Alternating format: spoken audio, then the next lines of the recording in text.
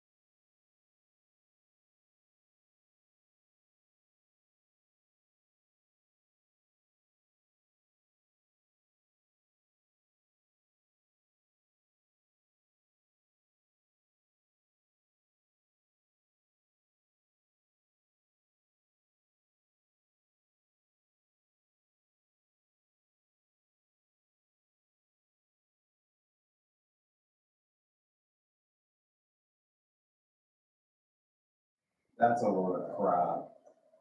Mr. Mayor, we're now live. Thank you, Mr. Clerk. I have a motion here, moved by Councillor Dye, second by Councillor Lee, that all directions approved in the closed session be ratified. Questions or comments? Being none, those in favor, ratification? Any opposed? None opposed, that's carried.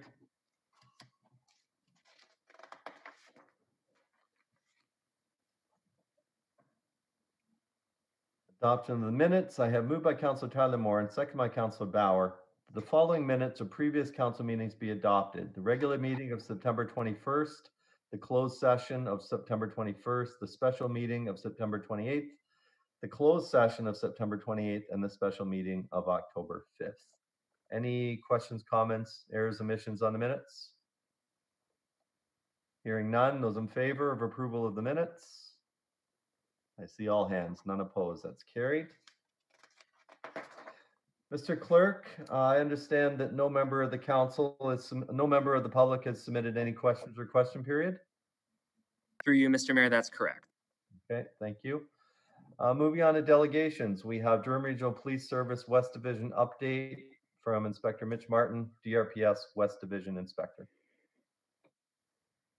When you're ready, please go ahead.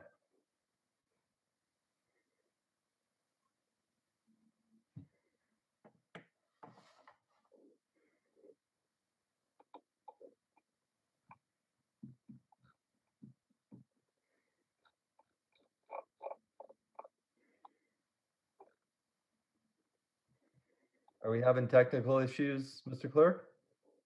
Through you, Mr. Mayor, Inspector Martin is connected. However, I don't think his microphone is connected right now. All right, we'll give him another minute.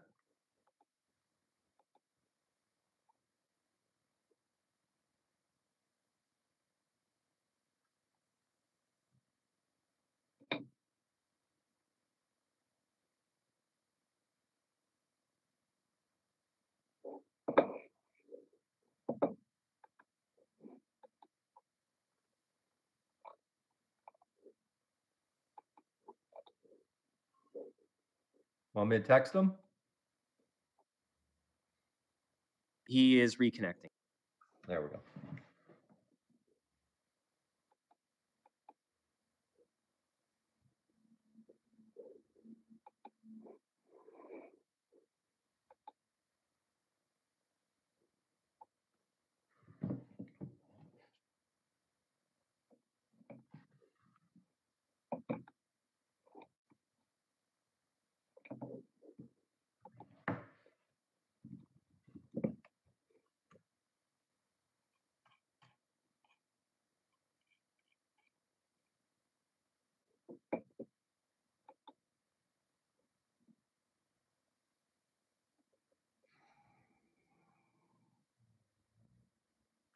Mr. Clerk, do you think we should move on to the presentation?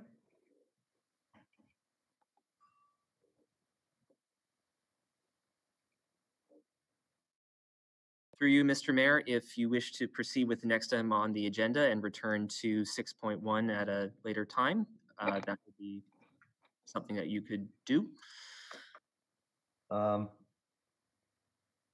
we've given him a couple of minutes. Why don't we, if it's okay with council under our new procedural bylaws, modify the agenda and we'll move on to item 6.2 and we'll go back to 6.1 after. Everybody okay with that? Okay, item 6.2 Vision Zero update. Is Mr. Kemp ready to go from the region and Amanda Spencer? Looks like they are. Yes, I'm here. All right, please proceed when you're ready. Okay, thank you very much, Mr. Mayor, for that introduction, and good evening, members of council, staff, and guests. Amanda and I are happy to be here with you tonight virtually to go through a short presentation that's been a while in the making. We've tried to, we were originally scheduled to bring this to you back in March, but obviously things didn't quite go as planned.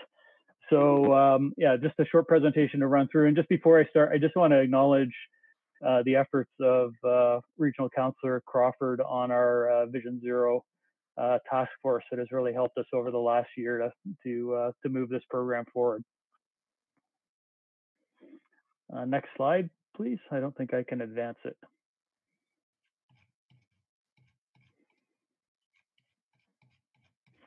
There we go. Thank you. So I always like to start off with a little bit of good news.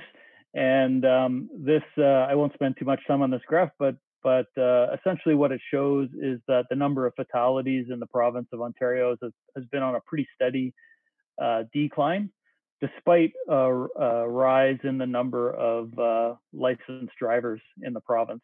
So we've had a pretty good run over the last 20 years or so, and advancements in vehicle technology, all kinds of things have contributed to this. So it's somewhat of a good news story. Although if you look closely at the graph, you'll see it's a little flatter towards in the outer years, and we still think we can do better. So next slide. So what is Vision Zero about? I'm sure many of you have heard a lot about it before, but it's a program that originated in Sweden. It's a little different than a traditional North American approach towards road safety. And there's three fundamental pillars or principles. One, that no one should be killed or seriously injured as a result of a motor vehicle collision. Everybody needs to make it home safely at the end of the day. Two, it's not good enough to say that human error is contributing to these incidents anymore. And as engineers, we need to make sure that our designs are done in a way that accommodates the fact that humans will continue to make mistakes. So we need to make our designs as forgiving as possible so that when those mistakes do occur, it doesn't result in a human life. And finally, the third basic premise is that collisions do not happen by accident. Every collision has a cause, and every collision has some aspect of it that if it would have occurred differently, the collision wouldn't have had to exist. So they're always preventable, and always things that we can do to get these numbers down. Next slide. So the vision, as evident in the title, Vision Zero, is that 0 people are killed or injured across all modes of transportation. Everybody needs to make it home safely at the end of the day. The most common reaction when we say this to people is they'll say 0, really? Is that really possible? And a lot of people question that kind of very principle. We believe it is possible. We believe we were on that track. It may take us a long time to get there, but there's a lot of things that can help us continue to push that graph that you saw on my earlier slide right down to the bottom. Next slide. So we know 0 is not going to happen overnight. So we've established some interim goals. And our goal for the first 5 years of our Vision Zero plan is to achieve a minimum 10% reduction in fatal and injury collisions over that time period. So that's our first goal. At the end of the plan, we'll reassess where we are and move forward from there. So with that, if Amanda is on the line, I'd like to turn the next portion of the presentation over to her.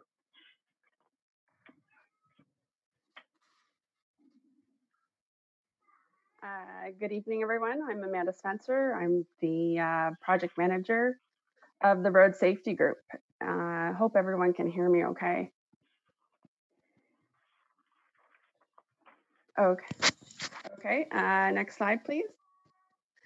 So based on a combination of public input and collision data analysis, the technical working group identified these 8 emphasis areas to be addressed through the plan: intersections, aggressive driving, distracted driving, young drivers, pedestrians, impaired driving, cyclists, and commercial vehicles.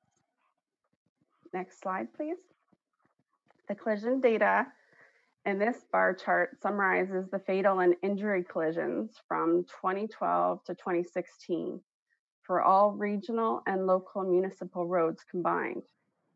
Each emphasis area is represented along the bottom of the graph against the total number of collisions on the y-axis. It's evident from the graph that majority of fatal and injury related collisions occur at intersections and or are associated with aggressive driving. The next few slides will highlight a few of the improvements we have undertaken in 2019-2020 to target each of these emphasis areas. Next slide. We know from the data that 68% of the total collisions occurred at signalized intersections. Some of the 2020 countermeasures are listed here. In the interest of time, I will only highlight protected only left turn phasing, which isolates left turn movements, eliminating any potential conflict with oncoming through vehicles and pedestrians. Next slide. On average, aggressive driving represents approximately 56% of total collisions. A few of the 2020 countermeasures we are targeting for aggressive driving are ASE, or automated speed enforcement, which Steve will discuss in a bit, and altering the road design to discourage speeding, such as decreasing lane widths, reducing the design speed, installing raised median islands, and constructing edge line or center line rumble strips, for example. Distracted driving is the third highest emphasis area in terms of collision frequency. Approximately 1,975 fatal and injury collisions over 5 years were attributed to distracted driving. This number is likely higher, as oftentimes it is difficult for officers to prove. Safety edge are an example of an engineering countermeasure that replaces the rounding at the edge of asphalt in rural areas with a more gradual slope to better help drivers recover back onto the roadway. Next slide. When assessing collision data by age, the age group from 16 to 25 is the highest represented. Several of our Durham Vision Zero task force members and road safety partners in Durham deliver annual education campaigns geared towards students in high schools, such as those listed in the slide. Next slide. Based on 5 years of collision data, approximately 800 fatal and injury collisions were recorded involving a pedestrian. Half of these collisions occurred at a signalized intersection. Therefore, some of our 2020 countermeasures have a strong focus on improving pedestrian safety at intersections, such as piloting a leading pedestrian interval, which holds traffic to give pedestrians advance time to cross the road. Some other initiatives include installing pedestrian crossovers, which through the use of flashing beacons, signs, and specific line markings bring more attention to crossings. Next slide.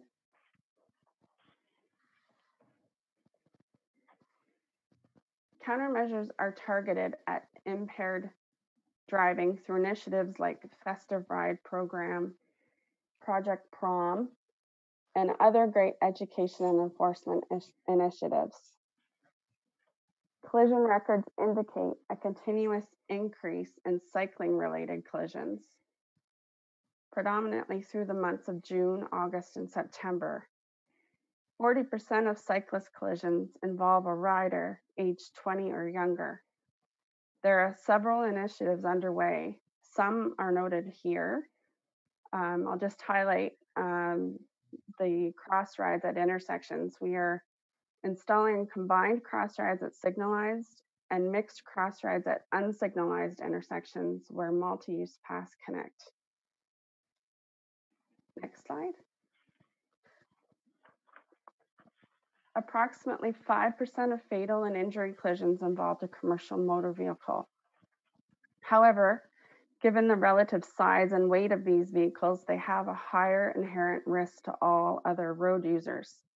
Some of the 2020 countermeasures include signing a designated truck routes, continuing to increase the number of commercial vehicle checks and safety blitzes throughout Durham. Next slide. And now I'll pass it back to Steve. Okay, thank you very much, Amanda. I just wanted to take a few minutes to share with you some Ajax specific data. And the map that you're looking at on the slide represents 5 years of collision data, 2014 to 2018. And it shows the dark blue circles that are numbered are the highest, the 10 locations, regional intersections within Ajax in terms of collision frequency.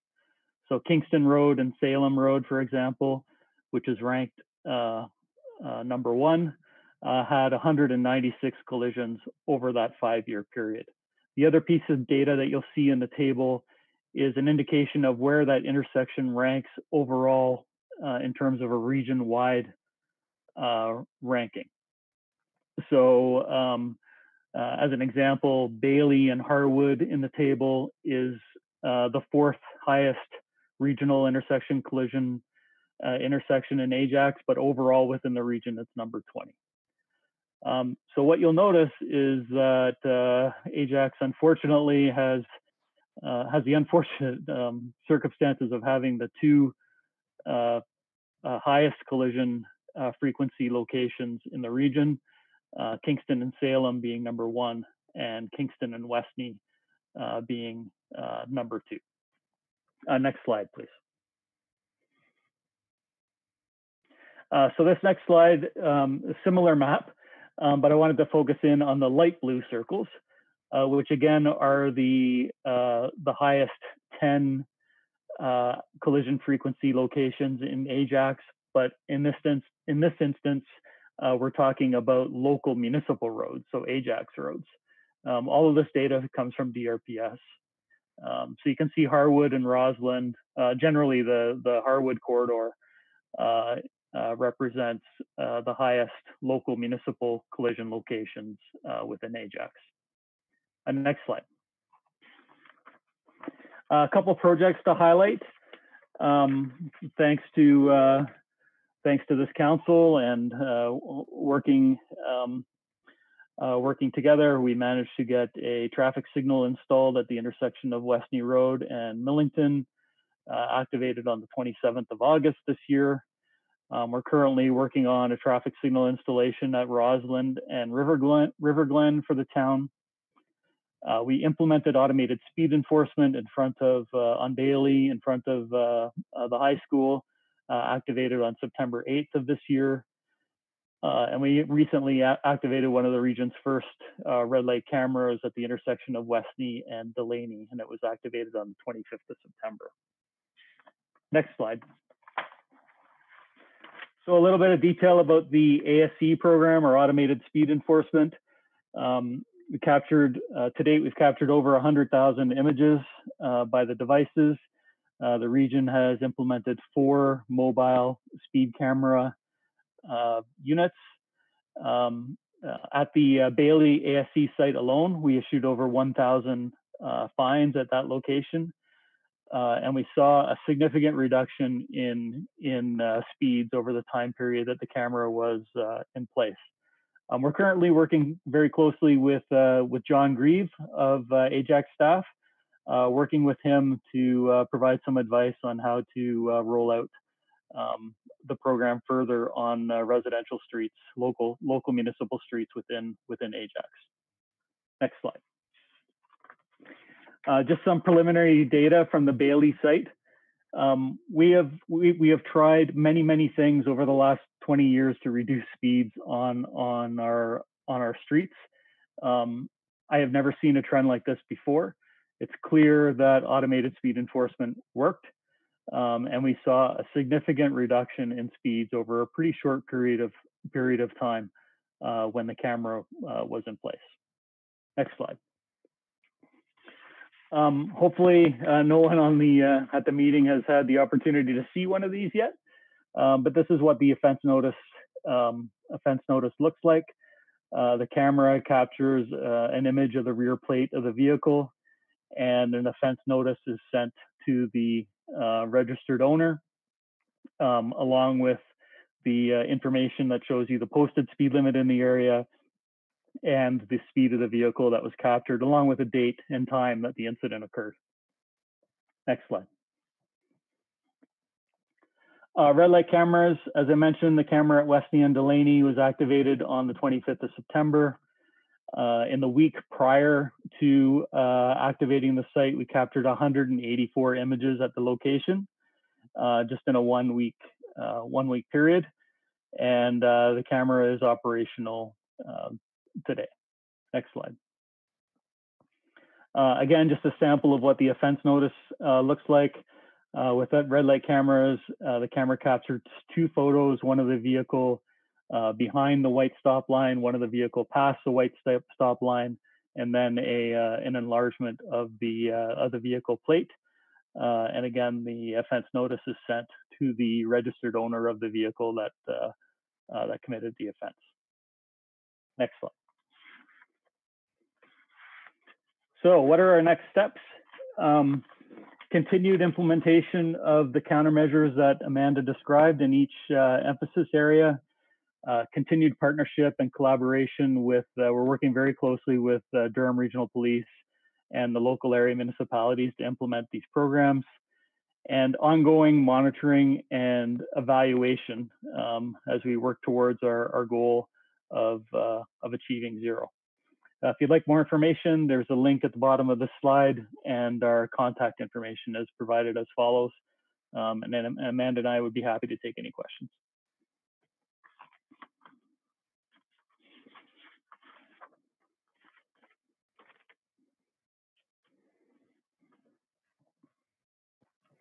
You're muted. Sorry. I have Councilors Crawford, Tyler Moore, and Lee so far. Crawford, go ahead, and I see Bauer now. Thank you. Thank you, Stephen and Amanda. It has been a privilege to work with you. I've learned a ton of stuff over the last couple of years. Amanda, could you just touch on distracted driving and what it means to be texting when you're at a stoplight? And perhaps maybe even one of the examples of the Whitby site over the past year. Do you remember the one I'm talking about? Yes, I do. I believe it was Dixon and Dundas. Mm-hmm. Yes. So I'll start with that. The Dixon and Dundas site, they working with DRPS. DRPS set up a few officers who were set up around the intersection to specifically look for drivers that were stopped at a red light and using their cell phone. A lot of drivers, especially, are surprised to hear that when you're stopped at a red light and you're using your phone, it's still a distracted driving offense. So I'll just say that DRPS received some very unhappy response from that initiative.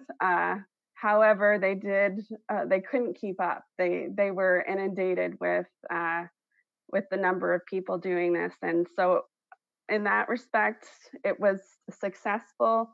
However, unfortunate that distracted driving, although we keep putting that message out there, it's not getting through. It's not resonating with people. So we hope when the weather gets nicer and hopefully COVID goes away, we can get out there and do some more of those blitzes. We were even contemplating putting up a camera to help DRPS with that initiative. So yeah, so I hope that answers your question. Because I think they gave out somewhere in the neighborhood of 300 tickets in a very, very short period of time. Is that correct? Yes, it was something in that magnitude. I can't recall exactly, but I know they did a few other ones in Oshawa too, on King Street in downtown Oshawa, which was also seeing a lot of violations as well. Right. So, Stephen, with the, I understand now the automated speed enforcement camera has been removed from Bailey. What types of monitoring will be done? We've had such great success of reducing it by 30% in such a short period of time is amazing. So, what kind of monitoring will continue in that area? Yeah, I can answer that. So, although the camera has been relocated to one of the next sites, we do continue to collect speed information from all of the traffic that is passing by that point. So we have other equipment in place that's mounted at the side of the road that's measuring the speed of every vehicle. And what we want to see is what happens now that the camera is gone. So we're expecting to see some rebound in the travel speeds coming back up, but we're counting on there being some kind of permanent effect. But we're going to monitor it very closely, see what happens, and using this data to help us inform decisions that we're going to make in the future about options to expand the program, options to consider permanent or fixed location devices, those kinds of things. All of the data we're going to collect is to help us decide where to go next. Okay, Mr. Chair, I have two more questions. Is that okay? You have the floor. Okay. My second question is the uniqueness of the Delaney and Westney red light camera. It is unique to other locations, and could you explain that for us? Sure. So I'm not sure if everyone is aware, but originally we had intended to install the camera at Westney and Taunton Road.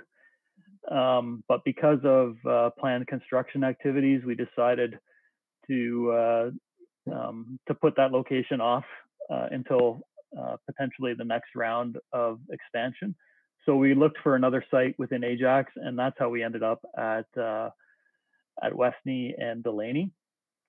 The thing that's unique or somewhat unique about that location is that in the northbound direction, it has a shared through and right turn lane. So there is not a designated right turn lane at that intersection.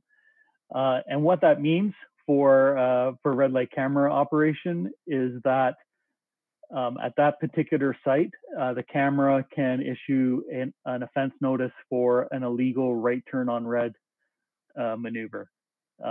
So in Ontario, unless otherwise signed, it is legal to make a right turn on red as long as you come to a stop first. But you cannot make a right turn on red at speed. You have to slow down and stop at the stop bar and then make your right turn. So during the week prior to the activation of the camera, we noticed quite a few right turn on red violations being captured by the device. So we worked with DRPS. We actually delayed the activation of the camera by a week so that the police could go out and do some education and talk to motorists about right turns on red in general, and just make sure that they were aware that that intersection was a little bit unique compared to some of the others. Thank you. My last question is, I love being number 1 and number 2 in Durham region, but not for intersections with the most collisions. So I hope that you have something in your bag of goodies that's going to drop us down to the bottom of the number pile for that one, because that is not a good thing to be bragging about. But thank you very much for your presentation. I appreciate it. You're welcome. Thank you. Councillor Tyler Moore. Thank you, Worship. Thank you for the presentation, Amanda and Stephen, and for all your hard work with Regional Councillor Crawford. Can you expand just a little bit on the 16 to 25, or the age is the highest for distracted drivers, I believe you said, right? So I'm asking you just to see if there's any kind of, as you said, education or social media where they always are, or we always are. Any of those campaigns coming up in tandem with DRP for that age group, maybe in high schools, on Instagram, don't text, and all that? Amanda, can you take that one? Yes. To be honest, I'm not sure. Typically, I believe DRPS launches a distracted driving campaign earlier in the year. Okay. I'm not sure. I know we are always trying to do education, public campaigns through social media messaging and things like that. But I know DRPS does their larger sort of blitz, if you will, and I think it's at the beginning of every year. Okay, if you can Yeah, maybe take it as a suggestion, because Yeah. that age group is so vulnerable. Yeah. If I could using just add, social if I could just add, if you don't mind, I just want to point out 16 to 25 was not overrepresented just for distracted driving. That age group was overrepresented overall across all of the different categories. And we also, maybe not that much of a surprise, you break the data down a little bit more, and clearly young men are overrepresented in the statistics compared to their population. Great. So it's not just right. It's not just girls texting. It's a wide variety. Boys, girls. Okay. Thank you so much. Thank you, Councillor Lee. Thank you, Chair. Through the chair, regarding the presentation, how many deaths have we had in Ajax? So you showed all those collisions at the major intersections regionally and locally. Do you keep track of actual fatalities as a result of poor driving? Through you, Mr. Mayor, we do today to answer your question. We like region wide, we generally have between 20 and 30 fatalities a year, but I'm not sure how many of those occurred in Ajax off the top of my head. I can get that data for you. That'd be great. Not that it just helps with giving perspective to numbers at our various town halls, for example. Speaking of the numbers, what was the COVID effect on your numbers? Because I imagine you didn't see as many drivers as you anticipated as a result of COVID keeping people indoors. Yeah, through Mr. Mayor, there definitely has been a COVID effect. We saw early on back in March and April, we saw traffic volumes down 60 to 70% on our regional roads. Those volumes have been creeping up since that time, and we're getting close to being back at the level where we were before. We did see a substantial decrease in the number of collisions on our roads, but the number of fatalities has stayed about the same. And through our discussions with DRP, it's a little bit of speculation, but I think the consensus is that a lot of that may be due to the fact that speeds were up. So although volumes were down, that low volume created some opportunities for people to behave badly in some instances, and that may have contributed to the severity of some of the collisions that did occur. But the numbers were definitely down. My final question is the next steps. So you mentioned that we're going to move the camera from Bailey, for example, and introduce possibly more ASE. Why wouldn't the top intersection, which would be in my ward, unfortunately, of Kingston and Salem, be the top of that list? Yeah. So for speed enforcement, the sites we pick for speed enforcement generally would not be at an intersection because the speeds tend to be low. They would be between intersections. Oh, right. Okay. And yeah, Kingston Road, the speeds are, there are some sections where we have speeding issues, but congestion is our friend in terms of speed. So sometimes those sites are different.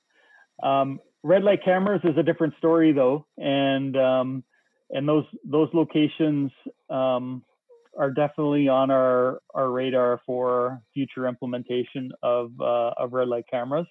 Although the predominant collision type at those intersections are left turn collisions, and red light cameras don't necessarily help with that type of problem. So we're looking at some other solutions there as well.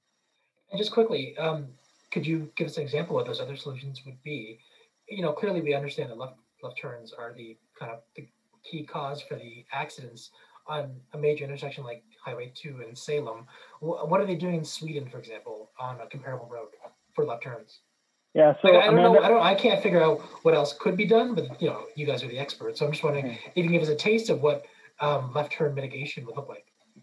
Yeah, so Amanda mentioned briefly protected only left turn phasing. So we have 2 trial locations, one in Whitby and one in Pickering, but potentially some more coming. It's pretty common in other jurisdictions. It's a little bit rare for Durham, but it's basically changing the traffic signal operation so that left turning traffic can only turn on a left turn arrow, and they never have to deal with judging a gap in the opposing through traffic, and there's no opportunity for that left turning traffic to turn on an amber or a red indication. They can only turn on their green phase. The problem is, so it almost eliminates left turn collisions, but it's very inefficient from an operations perspective. So sometimes it creates other problems. So we have to be careful. Fair enough. Thank you very much for a completely informative report, and looking forward to some of the changes in the future. Thank you, Chair. Thank you. Councillor Bauer. Thank you, Chair. Thank you, Stephen and Amanda, for this very informative presentation. And thank you, Regional Councillor Crawford, for the passion that you have put into making this happen. We hear about it all the time. So just following up on what Councillor Tyler Morin said about young drivers. So just so that I understand the numbers correctly, that 1,962 young drivers on the graph are involved in all of those types of the other categories, but they are their own set of numbers, or are they double counted? Like they would not be included in the other categories? They are double counted. So the same collision could show up in that graph in 3 or 4 different bars. So if you had a 16-year-old impaired driver and a collision at an intersection, that collision would show up 3 times. So they're not exclusive of each other. There could be duplication. Okay, thank you very much. And the story you talked about the cell phones, how many people don't realize that if you're parked at a red light, you're still considered distracted driving if you're checking your cell phone. I'm just wondering if you've explored opportunity. Maybe and it's a matter of education. People don't know it. So is there opportunity there maybe to partner with the cell phone carriers and maybe have a little note that, I don't know how that would be, marketing of some kind or education piece, that, this cell phone, you cannot use it.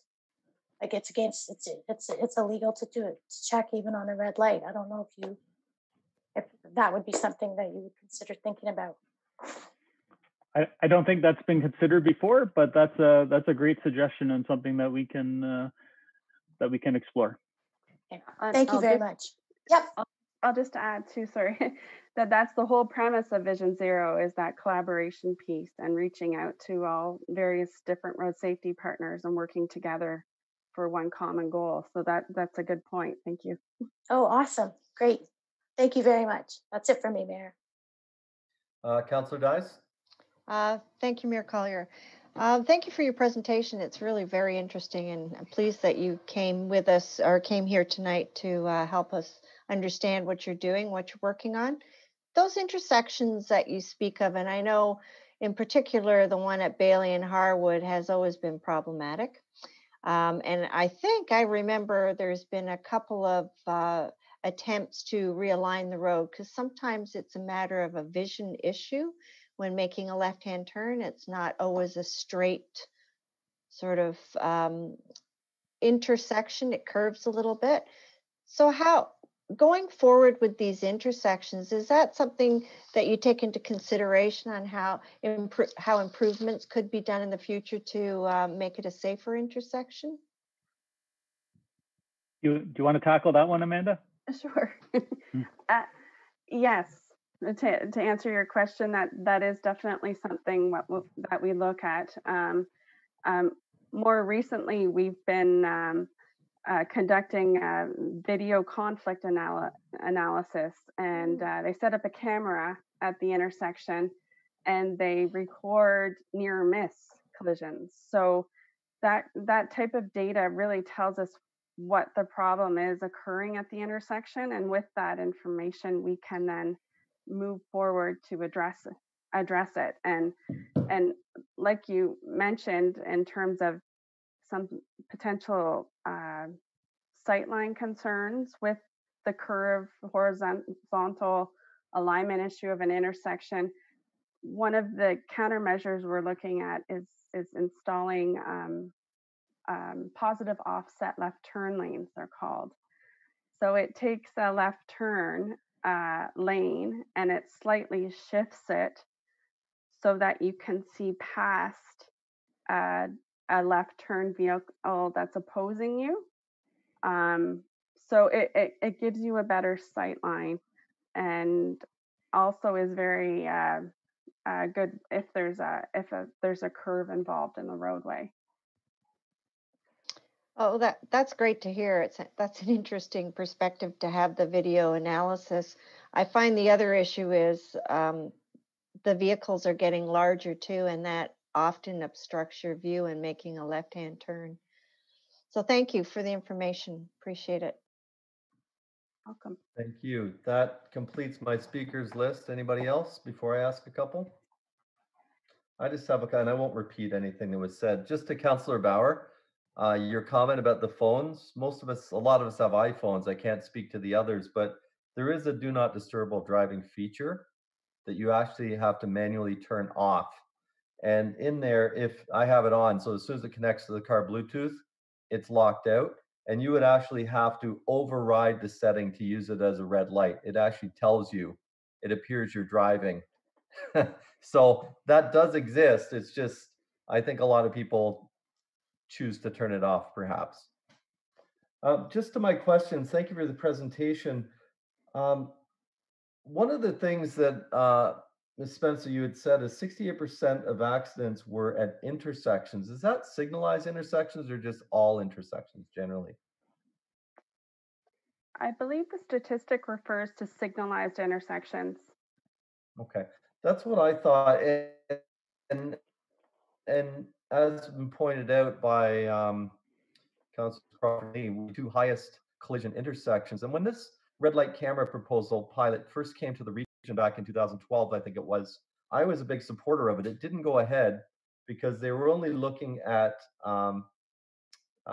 T-bone collisions at intersections. They weren't looking at any other data for any other intersection, any other collisions.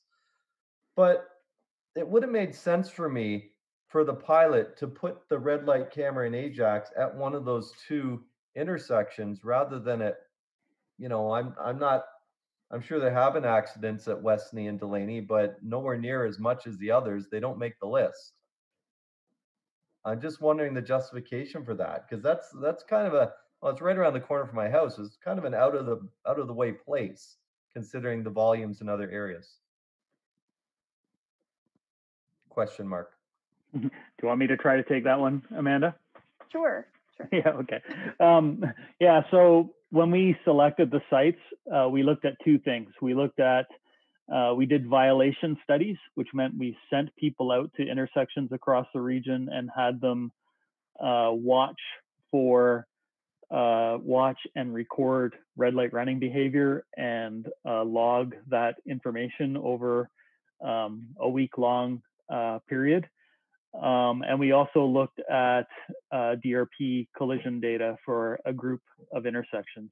And the two things that move Kingston Salem and Kingston Westney further down our list are the fact that we did not see a lot of red light running by vehicles going through the intersection. So red light cameras do not capture left turn violations. They only capture through vehicle violations. And we did not see a lot of red light running at those sites.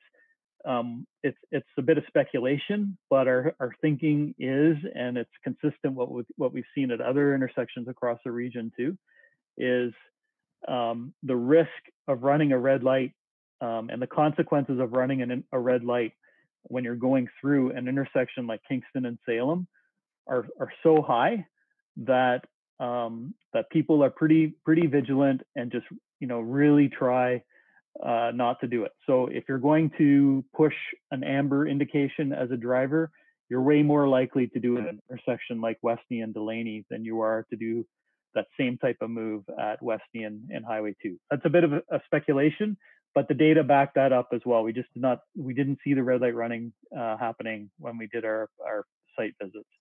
The other thing we looked at was the collision data. And you're right in your comments, we only looked at T-bone type collisions. And that's because those are the types of collisions that happen when someone's running a red light. So the only way a T-bone collision can happen at a traffic signal is if one of those vehicles ran a red. So we did not look at left turn collisions. We did not look at rear end collisions, which tend to be the most common collision type.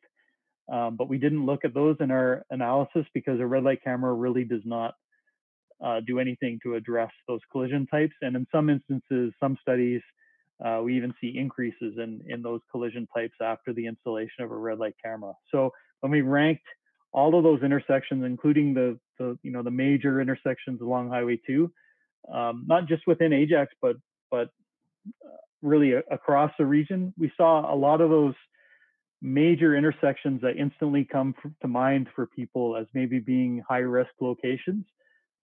We saw them trending towards not the very bottom of our list, but they weren't at the top. Okay. Well, respectfully, your data doesn't match my personal experience in those areas because I see people, whether it's tandem dump trucks to buses to just tons and tons of cars right through. And I find it interesting you have that red light camera so you can catch people making a right-hand turn, which I've never heard is a problem as far as complaints, but it can't catch a left-hand turn. Yeah, it's through you. It's honestly kind of a technology limitation more than anything, and maybe at some point in the future we'll have the ability to capture other types of red light running.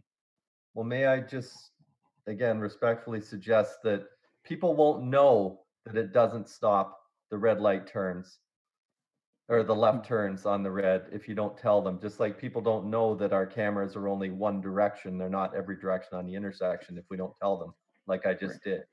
Right. So I would put it up as kind of the placebo effect. Even if we can't catch them or not, I do believe it would have the effect of stopping, because to me that's almost more of an epidemic than the red light running is the 3, 4, 5, 6 cars that bolt after the light turns red on the left turn signal.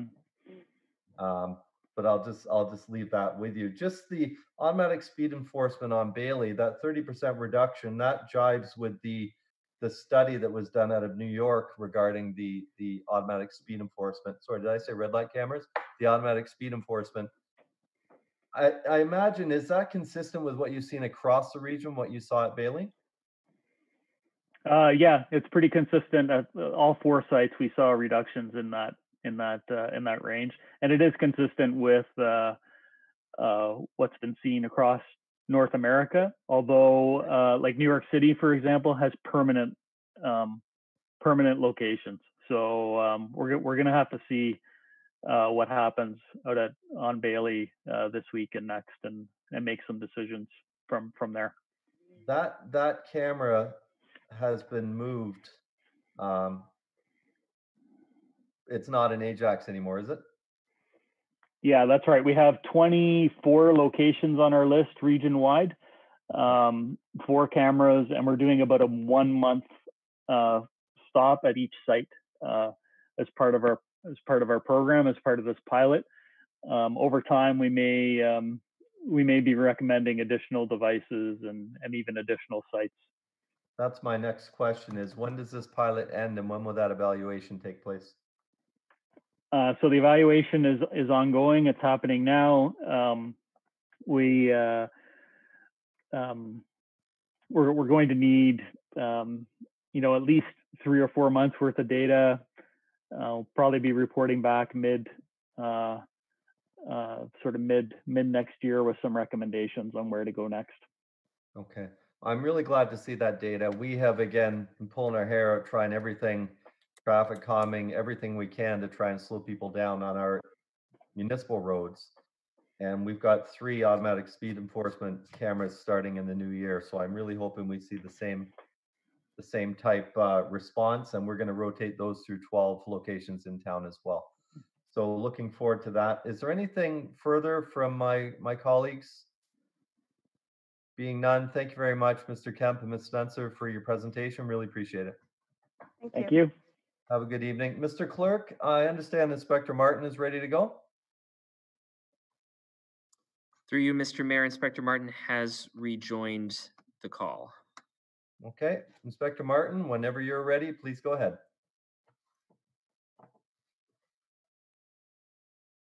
You guys hearing me at all? Yes. Okay, very good. Well, first of all, Mayor and councillors, thank you very much for the invitation to be on board. This will be my first meeting with Town of Ajax Council in this format. I have my Staff Sergeant Mike Brown present with me as well. And I'm prepared to talk through sort of our monthly report year to date for crime trends, if that would be acceptable for you. Please go ahead. You have the floor. Thank you, sir. So this has been obviously an unusual year with COVID. I guess generally our clientele or our main form of business had a bit of a dormant period in March, April, May. Obviously, it's increasing again. So our statistics are low, or there's been a pretty consistent drop in all the trends, with some notable highlights that I'll talk about. But I imagine that will rectify itself by year end, perhaps. We do see things lifting. But generally, we've broken things down into different indicators. As far as violent offenses go for sexual assaults and robberies, we're down 26 and 30% year to date from 2019. Property offenses are down 32%. The anomaly there, of course, is break and enters to businesses are up 17%. So the number is up from 42 in 2019 to 49 in 2020. And that speaks a little bit to the business owners being absent from their businesses during the closed periods at the beginning of COVID. But the offset with that, of course, is that residential break and enters are down 56% because people are home. So that decreases from 94 in 2019 to 41. We do have a spike of theft of motor vehicles. Right now, we are up 9% from last year, so 93 in 2019 to 101 currently in 2020.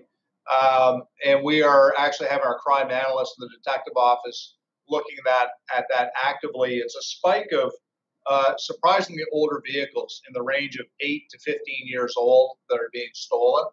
And we're doing a bit of a look into it to see if it's actually related to probably people stealing them and scrapping them. Like we're talking like 2008 Camrys or 2003 Honda Odysseys, which are odd vehicles to steal. But that is a bit of a trend that we're working on. Speaking to roadway safety, motor vehicle collisions are down 32% and impaireds are down 22%. Now, just an odd comment tonight, as I was coming to the station, they had a collision at Harwood and Hunt around 6:30 p.m. And the gentleman driving the striking vehicle is in custody here right now doing a breath test. So that we have one extra collision at Ajax and another impaired driving charge as I speak. So that's still very active. Our call types have stayed relatively consistent, and our response time is relatively consistent throughout the year. We have had more shootings and discharge of firearms. It's up 36%, which sounds high, but that number, in fact, is 4 events increase. Our detective branch and our community response unit have been working actively on any of those investigations. And then to move over to roadway safety. Staff Brown was actually able to take a look at our stats during the previous presentation. So the fatalities in Ajax so far this year are 3.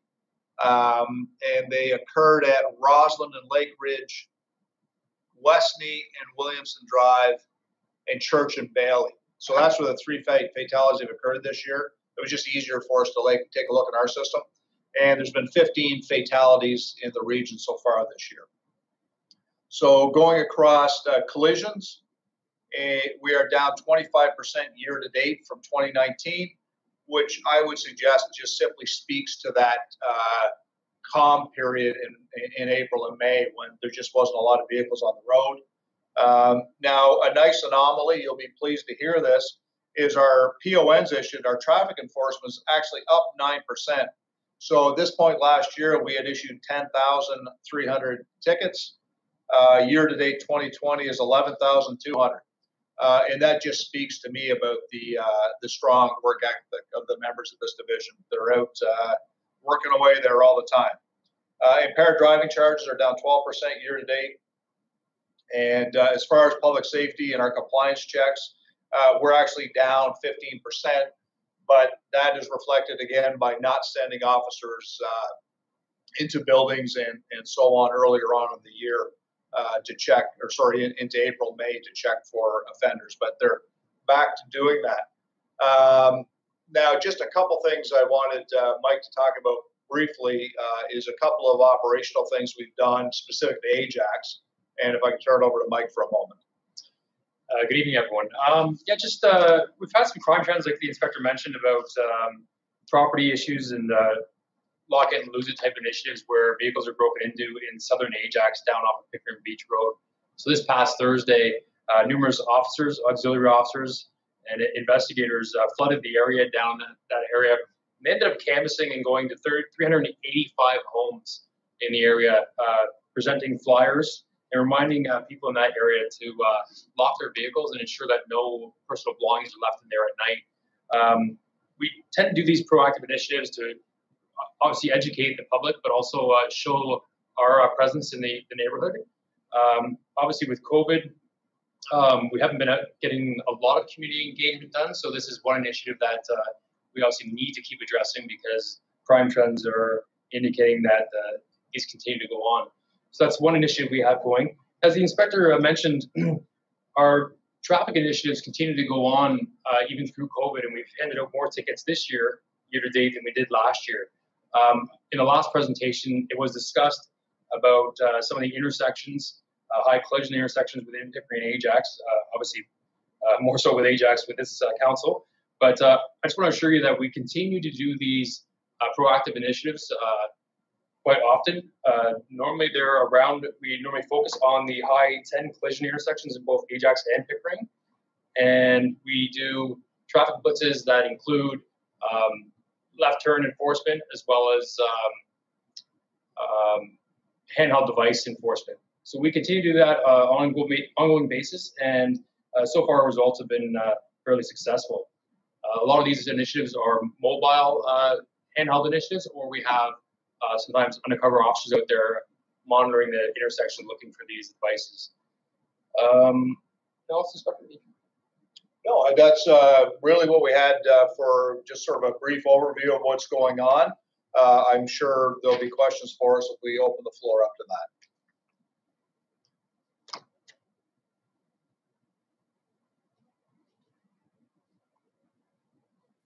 You're muted. You're muted. Did it again. I've got 3 speakers on the list so far, starting with Councillor Crawford, then Lee and Khan. Thank you, Mr. Mayor. Through you, thank you for your report, Inspector Martin and Mike Brown. I had a question around Durham Live.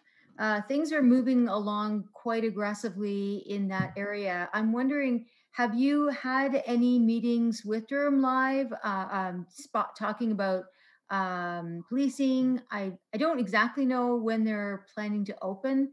Speculation was January, but I'm not 100% sure if that's even going to happen. Could you just fill us in on anything that you can with those discussions? Yeah, I've had one meeting so far, and really it was a handover meeting more than anything with Inspector Haskins and myself. So that initial meeting's been made. Mike's had a more current meeting, so I'll turn it over to him. He has a better idea about the opening plan. Yeah, last Tuesday we met over at the site, walked through the casino. I've had a few tours there, but just got the most recent one, and they're fairly well along now. I believe the 15th floor of the hotel is up, so they'll start doing the internal construction. Their plan for a soft opening would be around April is the speculation they have right now. Obviously with COVID, I'm not sure if that's going to happen or not. I think the doors in Ajax and as well as Blue Heron only allow 50 people inside at once now. So we don't anticipate the traffic issues that we originally thought when we started planning for traffic volumes that were going to come for the hard opening of the casino. So there's a lot up in the air right now. Again, the casino is progressing well. They got a lot of machines and stuff in there ready to go, and it's quite impressive, the facility. But again, we're not anticipating the traffic issues that we originally thought. Well, that's good to know for our area, that's for sure. I just wanted to say we had a report from the interim chief this past month at Regional Council, and he was saying that the number of shooting incidences in Durham has increased by 57% in 2020. I don't know if you're able to answer that. What would that percentage be for Ajax, or is it more lumped in with Ajax Pickering? Are you able to give that information? I can give it, and it is linked in with Ajax Pickering. Obviously it's possible to dig in farther, but the shooting and discharges are up 30%, 36% for Ajax Pickering, which numerically is 4, which would arguably say we're working on top of 30, I would suggest. Sorry if my math's a little rusty on that. Maybe in the area of 30 shootings, 4. Yeah, I think that's accurate math. But regardless, there's more. There's no two ways about that. A lot of the firearms investigations going on with the intelligence branch are showing significant increases. My last count is that officers from West Division, Ajax Pickering, have taken 17 handguns off the road through traffic stops and investigations, which is a stunning number, quite frankly. It just makes you, these are the ones our officers are picking up through enforcement. And the typical investigative method is that officers are making traffic stops for noted traffic infractions, whether it's speeding or danger or careless driving, whatever it might be. And then through observations, they're able to get legal authority to search the vehicle, whether it's open liquor in the vehicle or cannabis. And through that detailed search, they're finding handguns, which makes me terribly uncomfortable. And I think that's a bit of a, it's sort of an overflow from Toronto. Is obviously the amount of firearms and shooting in Toronto every year gets to be higher. And we'd be naive to think if that influence isn't coming out to the region. And I think we're starting to see more of that.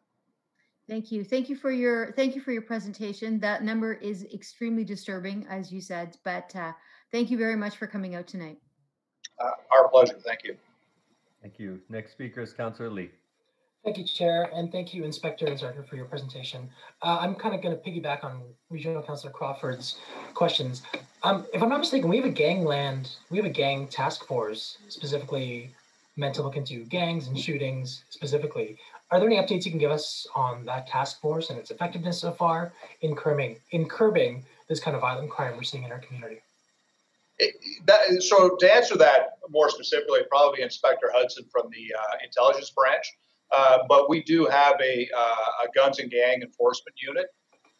Typically, they would focus on more region-wide investigations that may bleed into Toronto or Peel or York.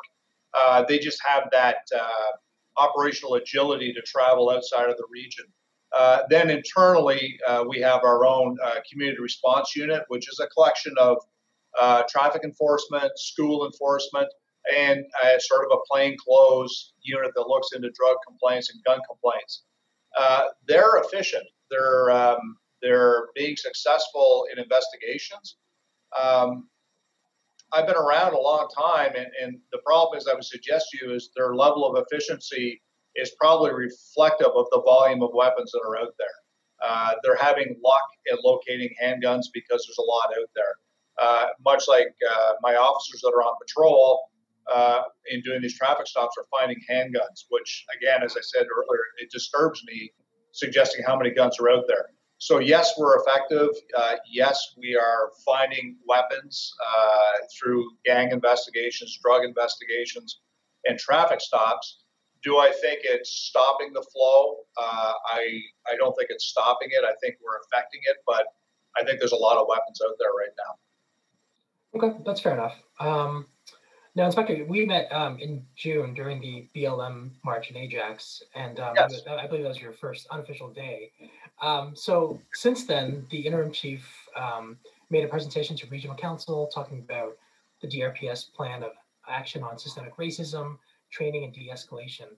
I'm just wondering, because your area of West Division is generally the most racialized, were there any kind of initiatives that you had outside of that DRPS plan of action to address systemic racism?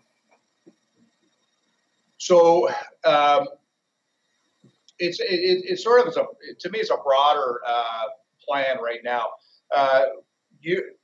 Several years back, as our service started a more diverse hiring practice, one of the earlier decisions made was that the majority of diverse officers of the service actually work out of this division, out of West Division.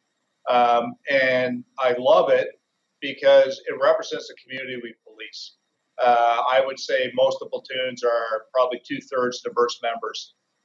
And that changes as you go across the region. This wasn't done by mistake. It was done by intention through Chief Martin, and obviously it's being supported by Chief Rollauer as we move forward. So part of it, part of the diversity training that we have in this division, in fact, is born with the members who work here. Apart from that, one of the things we're working on right now, Staff Sergeant Yamada, who's working tonight, he's established essentially a Sunday call-in. Now, this is working through the F45 Fitness Club. They wanted to have a community sort of gym event with the police and members of the gym. And the idea was to bring sort of youth from the gym together with youth or officers from the division and sort of find that common bond. They tried repeatedly to have the event, and it just essentially couldn't happen because of COVID. So we decided to really do just a Zoom meeting, bring in members of the community who wanted to talk about challenges like what's it like to be a Black police officer? What's it like to be a Black female police officer? Why did this traffic stop happen? So on. It occurred on Sunday with a great deal of success, and it's being moderated by our Equity and Inclusion Unit out of the headquarters. So we're doing a lot of internal stuff at the division. I'm blessed to have such a diverse division working in such a diverse community. Other than that, we have our fairness and impartial policing training, some diversity training, but we're not cutting edge yet. They're building more training into actually officer training sessions. We're trying. We're not as good as I'd like to be, but I think I'm backed by a very diverse division. That is incredibly good to hear. I'm optimistic about real change happening specifically with the police and specifically with West Division. So I'm glad. If any way our council can be participating, even just as observers, we love the invitation to these type of events. We can highlight it ourselves because it's the one thing I've been on since joining council, both regionally and locally, is the disparity between the representation on the force overall across Durham region, and more importantly, in Ward 2, where I do see a ton of crime, both property and personal violence, and there has to be a change. And so I'm glad that you are proactively creating initiatives outside of the DRPS, the DRPS plan of action. So anyway, we can help. Please let us know, and please continue. Please let your officers know that we appreciate all they've done during COVID. Thank you. Yeah, we certainly will, and thank you for the support. So the Sunday talk session that was sponsored by Staff Yamada, it was our first shot at it, and it went well. It is one of those things, you don't want to praise something before at least it goes once. We updated command about that this morning, actually, and the suggestion is it should be a regional initiative. It's one thing to have a great idea in West Division, but it should be shared across the entire region. But they want to see how it's going here. And as we know, the dynamics and the the socioeconomic background or makeup of the region varies greatly with a region this large, and they might have slightly different concerns in Cannington than they do in Ajax. But I think we're off to a really good start by opening this forum up for members of the community to ask us specific questions to actual officers about why things occur. Great, thank you. Thank you. Thank you, Chair. Councillor Khan, please. Thank you, Chair. Thank you, Mr. Mayor. Inspector Martin, the esteemed Mike Brown, thank you so much for coming out tonight and bringing this report to us. I want to openly thank you for working so closely with me about traffic calming in Ward 2 around Williamson, along with Constable Malcolm Wilson.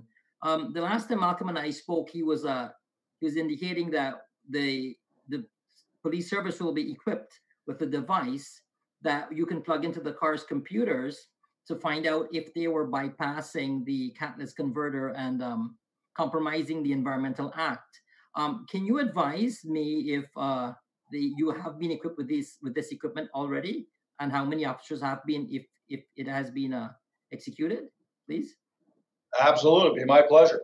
So the device, I think it's called an OBD or ODB reader. I apologize, it's one of the two. If there's any mechanics in the group, they would know the difference. The device, originally Malcolm Wilson had attended the traffic unit to see about this new tool. And essentially mechanics use it and plug it into your car to make a diagnostic check of your exhaust system and all the parts therein. But it also can be used to find out if you circumvented any of these systems. So of course, if you and I go to a mechanic, they're finding a faulty O2 sensor in our legal cars. In this circumstance, they're checking cars that have illegal modifications. Malcolm was able to research it. We approved it, and it was actually approved to buy one for every traffic coordinator in the region. So now there's 5 of them out there, plus what the traffic unit has. Now, of interest for Pickering, not as much for Ajax, but Sunday, 8 days ago, there was a unorganized car rally that was supposed to show up at 1899 Brock Road, so at Brock and Pickering Parkway. And they were essentially said they're going to take over that parking lot despite police presence. We sort of established a fairly aggressive program using traffic officers, canine, uniform patrol, and that particular device was used on 3 different cars that had done significant modifications to their cars. And when they hooked the device up, almost every piece of safety and environmental equipment that was in that car had been stripped out of it, which allowed us to seize their license plates. And they have to go to the Ministry of the New Safety to get their license plates back. So I believe it cost us $100 and some per unit. And that day we were able to take 3 cars off of the road that had significant modifications, and they were essentially unsafe. That same day, they also got 2 cars for race driving. One was in Ajax and one was here in Pickering. And that's the same night, if you recall, the 19 cars had shown up at the parking garage at the Pickering GO station and were racing around inside the garage. And GO security contacted us, and we just barricaded the garage and wrote 19 trespassing tickets for them. And it turns out of those 19, 10 were from out of region. They're from Peel, York, Toronto, all over the place, and they're coming here to race. So we're using that new piece of equipment we bought, plus it really enhanced enforcement to send the message out that, quite frankly, they're not welcome out here. And if they come out here, we'll try to take your car. So it's been a success so far, sir. Thank you very much. I wanted to hear that, and I wanted my colleagues to also hear that. And we will try our best to get that message out as well. Thank you, Inspector. Thank you, Mr. Chair.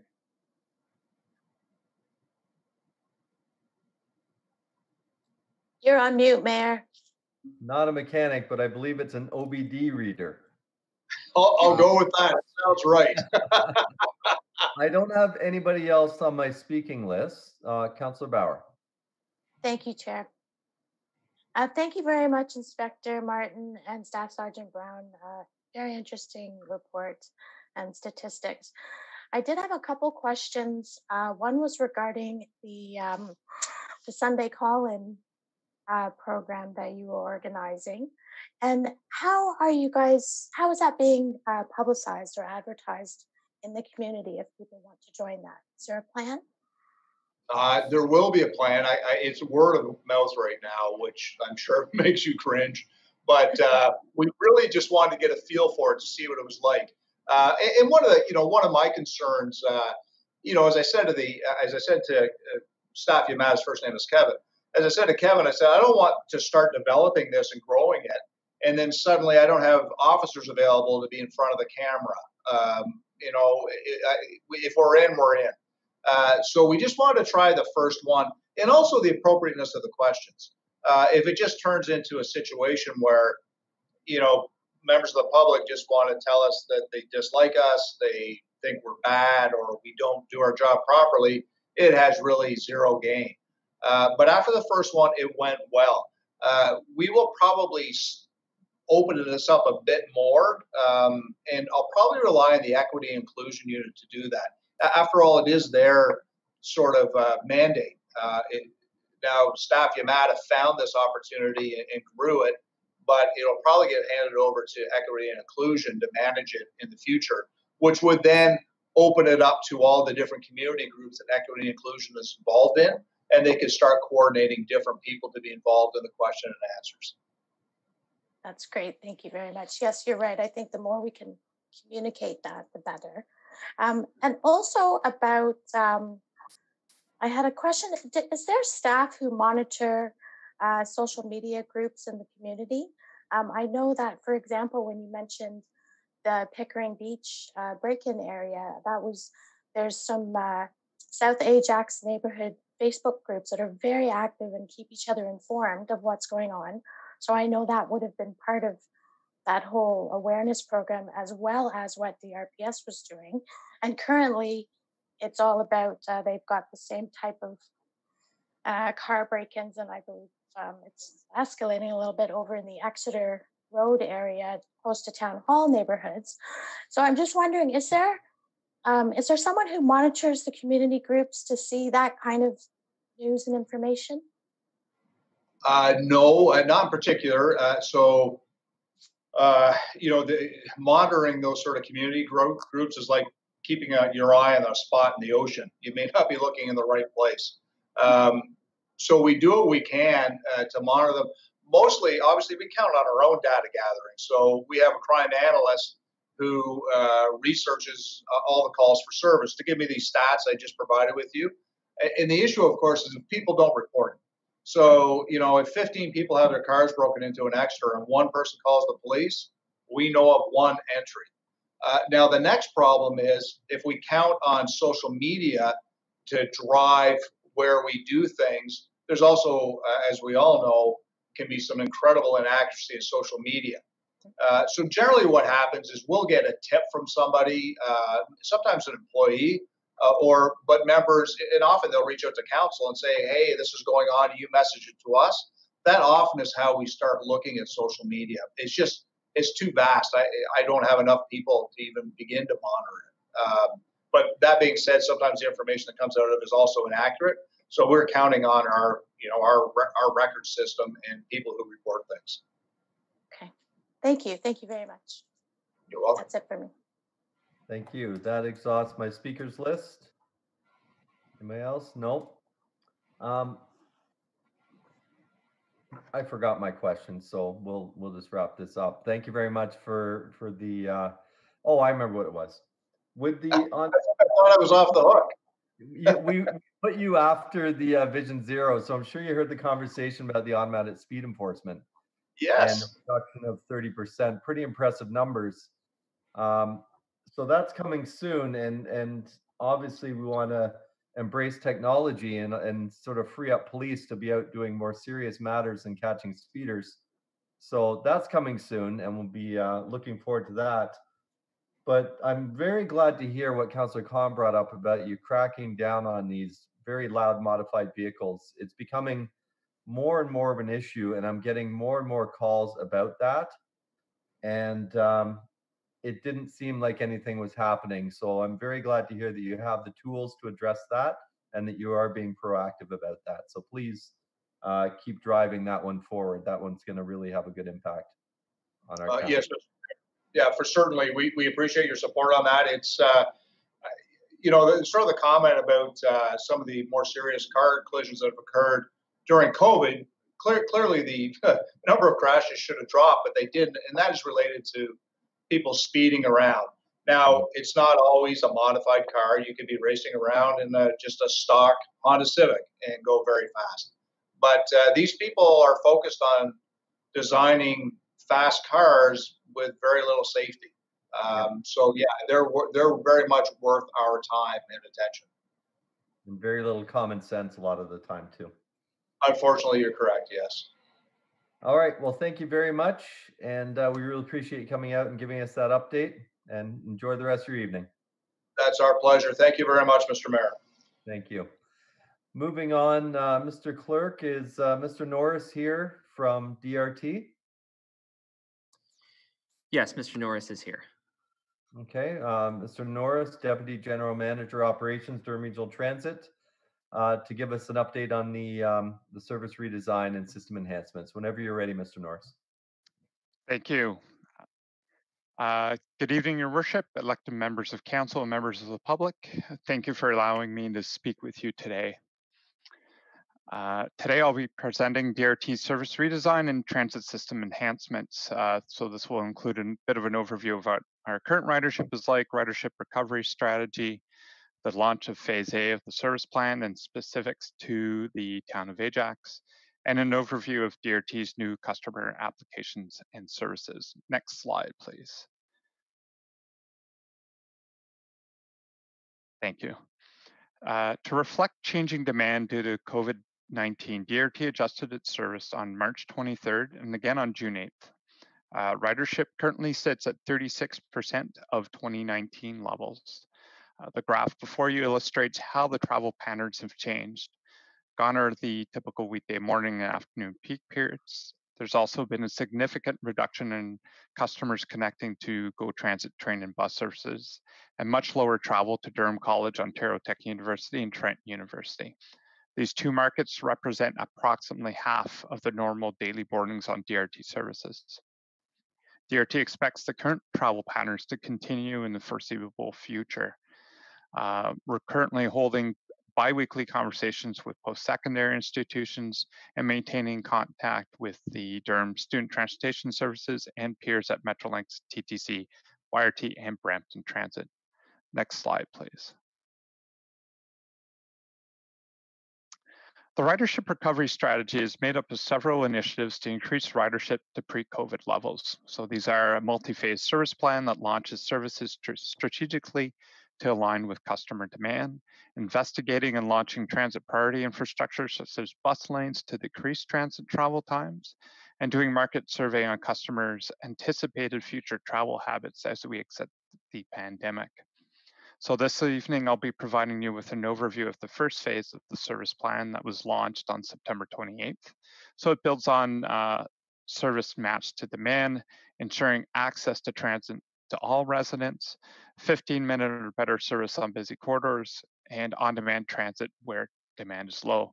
We also have a number of new customer tools to make it easier to travel. So new trip planning platform and real-time trip information, the new on-demand platform that enables spontaneous trip making, and the new Presto contactless e-ticketing platform. So next slide, please.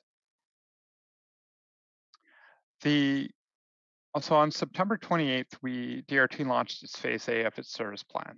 The frequent grid network operates every 30 minutes or better and carries 90% of that pre-September 28th ridership. So these routes are accessible to 80% of homes within a 10-minute walking distance in the region.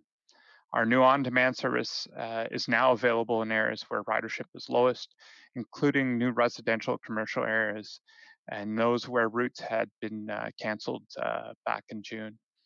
A new framework has been developed to monitor demand throughout the transit network. So this will ensure that sufficient capacity is deployed on busy routes and that bus routes are launched where ridership increases meets thresholds. Next slide, please. Before you right now is a simplified map of the new Phase A transit network. The new network provides access to transit service throughout the region. So before you, the thick orange lines represent that frequent network where it operates 15 minutes or better Monday to Friday until 7 p.m. and 30 minutes or better at all other times. The thinner orange lines operate every 30 minutes or better at all times. And the orange shaded zones before you are the on-demand service that's available all day, 7 days per week. Next slide, please. So what is this on-demand? So on-demand is a service delivery model that's permitted DRT to maintain and expand access to transit services while managing fiscal challenges brought on by COVID-19. DRT has also expanded its reach in new residential areas and business areas prior to minimum density targets being met. So we can establish transit habits from the beginning and avoid families having to purchase another car. So our on-demand network operates as an extension of bus routes, so you can book trips as close to 15 minutes before your trip. Regular DRT fares apply, and DRT ProMaster or a contracted service sedan or van will provide you the ride. You can travel within a zone, or connect to a bus route, or connect to your local GO train station. It operates Monday to Friday, 5 a.m. to midnight, Saturday, 7 a.m. to midnight, and Sundays, 7 a.m. to 10 p.m. You can book using the new app, or you can always call booking agent at 1-866-247-0055, and they'll help you book that. And they're open during those hours of service that I mentioned. So if I could ask you to go to slide 8, Phase A, Town of Ajax, please. Thank you. So within the Town of Ajax, ridership was at 25% of 2019 levels. You'll see there's a number of on-demand services that are now available within the town from early morning to late night, and a number of those grid and frequent transit network services that are also available. So residents can easily travel to a destination within the town or throughout the region and continue to connect to either GO Transit, the TTC at Ajax Station. So I could ask you to turn to page 12, Transit Mobility in Rural Areas. Thank you. Transit's also expanded its coverage to encompass all of Durham's region's rural areas throughout all 8 local area municipalities. So it uses the same on-demand platform to provide flexibility in trip making to connect throughout the region. Next slide, please. So I'll be walking you through some of our new trip planning, on-demand, and e-ticketing applications. Next slide, please. So DRT and its partners have launched new tools for customers to plan, book, and pay on transit. So to your left is the trip planning application Transit.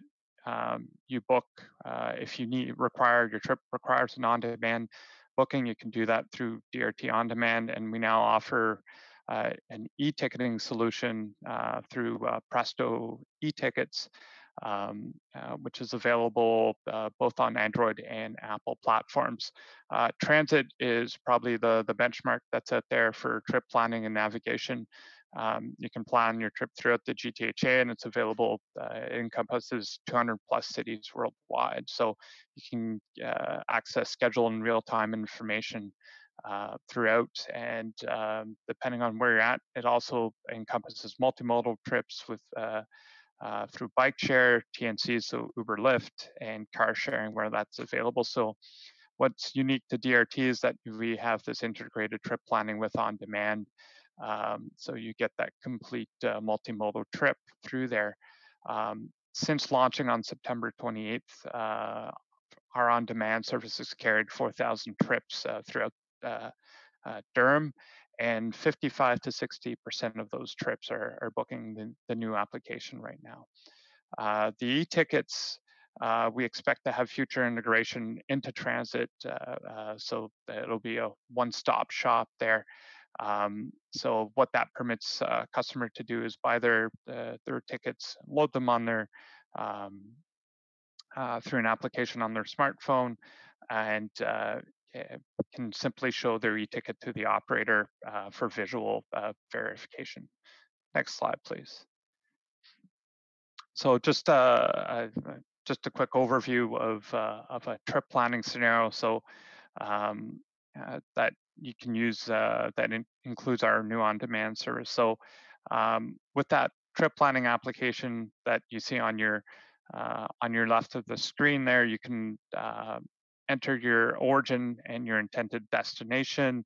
You can choose to leave now at a future time, or you can enter in a desired arrival time at your destination as well. So it'll provide you with a number of trip options, including the one here at the bottom of your screen, that Transit Plus, where you see the on-demand trip show up. So you can select that, push that, and what pops up and on your screen after is a trip map and details. So you'll be able to situate yourself geographically, and also give you walk-through directions essentially on what your trip is. And you can request push that request DRT on demand button, and it'll move you to your DRT on demand application to confirm that. Next slide, please. So as part of the improvements to access to contactless fare payment options, as part of our new reality that we operate in, DRT's made available Presto cards, but also Presto e-tickets. So both provide convenient contactless fare payments for customers traveling on DRT. The e-ticketing solution provides all of our regular DRT fares through a simple application that can be activated anywhere. So you don't, once those are loaded on, you don't need a data plan to be able to activate them, since they're stored locally on the device. We still have fare incentive programs, so the Youth Targeted Y10 program and our transit assistant programs that continue to use our Presto cards. Next slide, please. Obviously, informing customers and residents of upcoming service changes is always key at DRT. Supported by the region's corporate communications office, full complement of tactics were used to create awareness of the changes that happen on September 28th, and as we roll out new services as well. In addition to stop level and bus advisories, local print, radio, and TV partners were leveraged to reach Durham residents. There was a targeted social media messaging campaign that included paid advertising and provided the opportunity to engage with residents and create awareness. A number of new digital packages were shared with the local area municipalities to increase that reach as well. In addition to those communications to date, there's ongoing communications throughout this fall to keep residents and customers informed of the services that are available, but also some of the upcoming changes if we were to convert or launch new scheduled services as well. So this concludes my presentation today. Thank you very much for your time. Thank you, Mr. Norris, for the excellent presentation. I have 3 councillors on the speaking list so far, starting with Councillor Tyler Moore. Thank you, Your Worship, and thank you, Mr. Norris, for your presentation. Can you expand a little bit on seniors riding in the system? Has that number pretty much stayed? Can you speak to the numbers? Have they moved a little bit more than what you had mentioned? I do not have demographic information with me. Okay. I want to provide you a bit of context.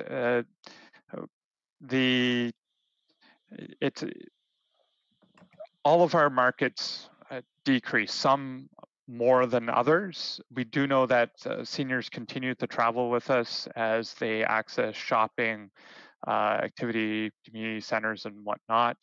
And we continue to support them in their travels, but I'll have to come back to Okay. you on No, exact numbers. that's good to hear, because that's a sector of our community that, sometimes it's not an option. They're living alone, and I'm glad to hear that the DRT is still being able to accommodate.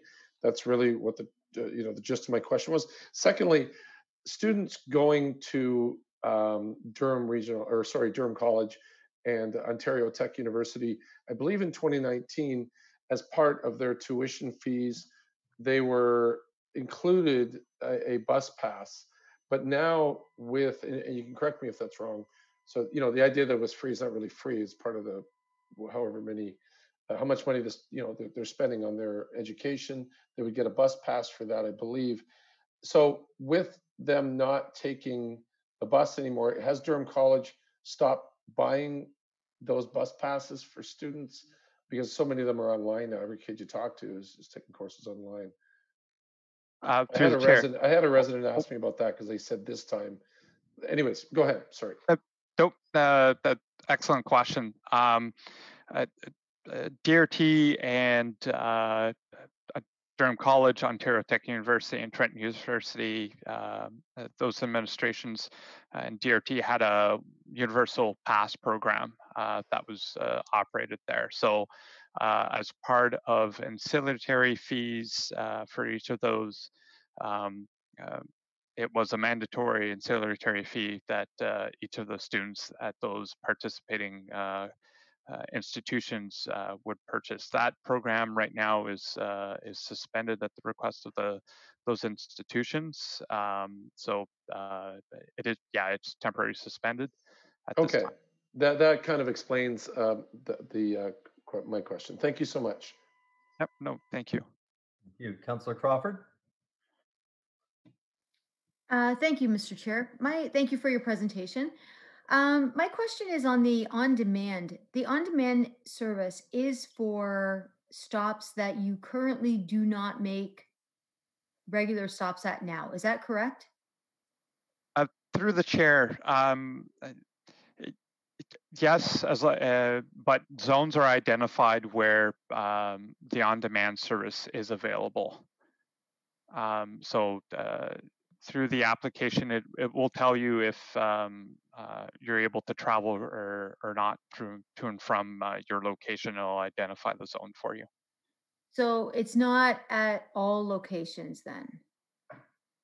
No, there are stops that currently are deactivated, and it all depends on where a customer is with respect to the scheduled bus service that is out there. Okay. Yeah, I found it a little bit confusing. I was trying to read up on it before tonight, but I found it just a little bit confusing. I did download the app, so hopefully I'll be able to use it in the future. Thank you very much for your presentation. Thank you. Councillor Lee. Thank you, Chair. I also downloaded the app, and I have a few questions. Is my Presto Express not linked to my Presto? Is that a separate account? Yeah. Through the chair, your Presto card? Presto, the login I use for Presto is different than the Presto e-tickets. Am I correct there? That is correct. It would be two separate systems, is my understanding. You can see why the layman, i.e. me, would make that mistake, right? When I see Presto, I assume it'd be like the same login for both. So we should definitely make that clear for our subscribers. My question I'll pass the comment on to Presto. Please do. And also, so the book, the Spare app, is that available on Android as well? Did I miss that it was iOS only? No, it is both available on Android and Apple, and it's DRT On Demand. So the name of the app is DRT On Demand, not That's correct. Spare. DRT correct. On Demand. Great. I mean, listen, I've been to Hong Kong where they have the octopus, and the octopus is like this integrated network between the app and the card and whatnot. So obviously that's where we aspire to be, and obviously we're a lot smaller than Hong Kong. I get that. I just think, we use the phrase integrated customer experience, yet we have three distinctly different apps that aren't even run by the same people. Like, I would love to see ultimately a single app for everything I need for transit. I think that should be the goal. But I understand there's costs involved with that. But I just think in order for us to truly realize a transit system that people are going to use all the time and go to these specific nodes, they shouldn't have to open three different apps to get to that point. But obviously, from where we were before to where we are now, it's huge progress, and I'm not blind to that. So that's just my feedback of, imagine you are a senior who's not very tech savvy, having to link through up to three different apps to get to A to B would be problematic. So, part of the reason Uber is successful is it's easy to use and it's very easy to navigate. And obviously, I don't really support ride shares. I think the gig economy is very detrimental to municipalities, but they did get that part right. So my only feedback is, I'd love to see a truly integrated system that would only have one app that gives the consumer everything they need from that one app. Through the chair, no, thank you. That's great feedback. I know that is our intention, and we're working with those partners to move towards that. It's getting all those partners coordinated is probably the biggest challenge that we're having. But thank you. Thank you, and thankfully we know I know personally the chair of the DRT, so I'm sure I can put a few words in his ear. So I'll leave it at that. Thank you, Chair. Thank you. Before I move on to Councillor Bauer, just the e-ticketing is a made in Durham solution. There's a lot of shortfalls with Presto. I don't know, Tim Hortons can figure it out how to load their cards, but Presto, still has some challenges. So I was actually quite proud of this. We had an Ontario Big City Mayors meeting last Friday, and Minister Betham Falvey was there, and part of his portfolio is technology, and he was asking about some of the technology and what we've been doing with regards to COVID, and I quite proudly told him about the e-ticketing and our on-demand app and those things that we had done in Durham with DRT, because I'm not aware that other municipalities have been that proactive. But I do agree, we would all like to see one app and one system. We still have that boundary to try and cross borders, for instance. We still have trouble handoffing between DRT and TTC, for instance, and that's something we've got to overcome as well before we can get one seamless system. But I think we're making good progress. Anyway, Councillor Bauer, you are next.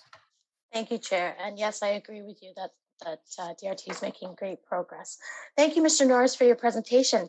I do have some questions. I did not download the app, so forgive me if I had, and the answer would be clear to me. Your slide about the multi-phase service plan, it says 80% of dwellings are within a 10-minute walk or 800 meters to a frequent network or grid route. Does that mean bus stop? That is correct. Okay. And then it also says the third bullet is 10% of current ridership in on-demand zones. So I don't understand what that means. Are those shaded areas on the map of on-demand zones are not within 10 minutes to a bus stop? Through the chair, that's a great question, and the material may be a little older. So prior to our move into the launch into Phase A, 90% of the ridership on a daily basis was on that frequent and grid network that you saw on slide 5. We estimated at that time that about 10% of our ridership would be located within those on-demand zones at that time. And once that network was launched, funny enough, during that first week of transition, our ridership went up actually 6% compared to the week prior. We were carrying more people on that grid network, and our our on-demand service is slowly growing as well at the same time. So that's where that 90 and 10% numbers come from. Okay, thank you. So for on demand, as you can book trips the day of travel as close as 15 minutes before by app or phone. So if I wanted to book a trip, you would pick me up. I'm in the on demand zone and I would get picked up at a stop within that zone and it would take me where I wanted to go. Would it also pick up other riders along the route, or is this a private ride for the person who orders it? Through the chair, that's an excellent question. We do pool customers. So if there are customers where it does make sense that along the trip we can pick them up and drop them off during the trip or after you have completed yours, that would the software behind that would accept that trip request and pool those customers together. And I'm guessing then that everybody would be required to wear a mask, and there would be all the measures for, COVID restrictions in place during the use of these cars. That's just a comment, not a question. But if I wanted to, let's say I want every Tuesday at 4, I want a ride to go to the mall. Do I need to book that every Tuesday at 4, or can I book a recurring event? Through the chair, at this time, we do day of bookings. That is something that we're looking into, how we would manage the subscription bookings so that people are reminded that if they are going to be doing a recurring trip over and over, that they don't forget that they've actually done that. So we are looking into that with our software provider on how the mechanics of that would look like. Okay, great. I think that would be a handy tool. Just following up with the comment earlier regarding the seniors' use of bus services. I think that would be a handy tool for seniors, for everyone, and especially that age group. Thank you very much, Chair. Thank you. That exhausts my speakers list. Is there anyone else? Hearing none. Thank you very much, Mr. Norris. Appreciate the presentation and keep up the good work. Thank you. Have a great evening, and thank you again for having me. Thank you. Have a good night. Good night. That concludes our delegations and presentations. Moving on to items of correspondence.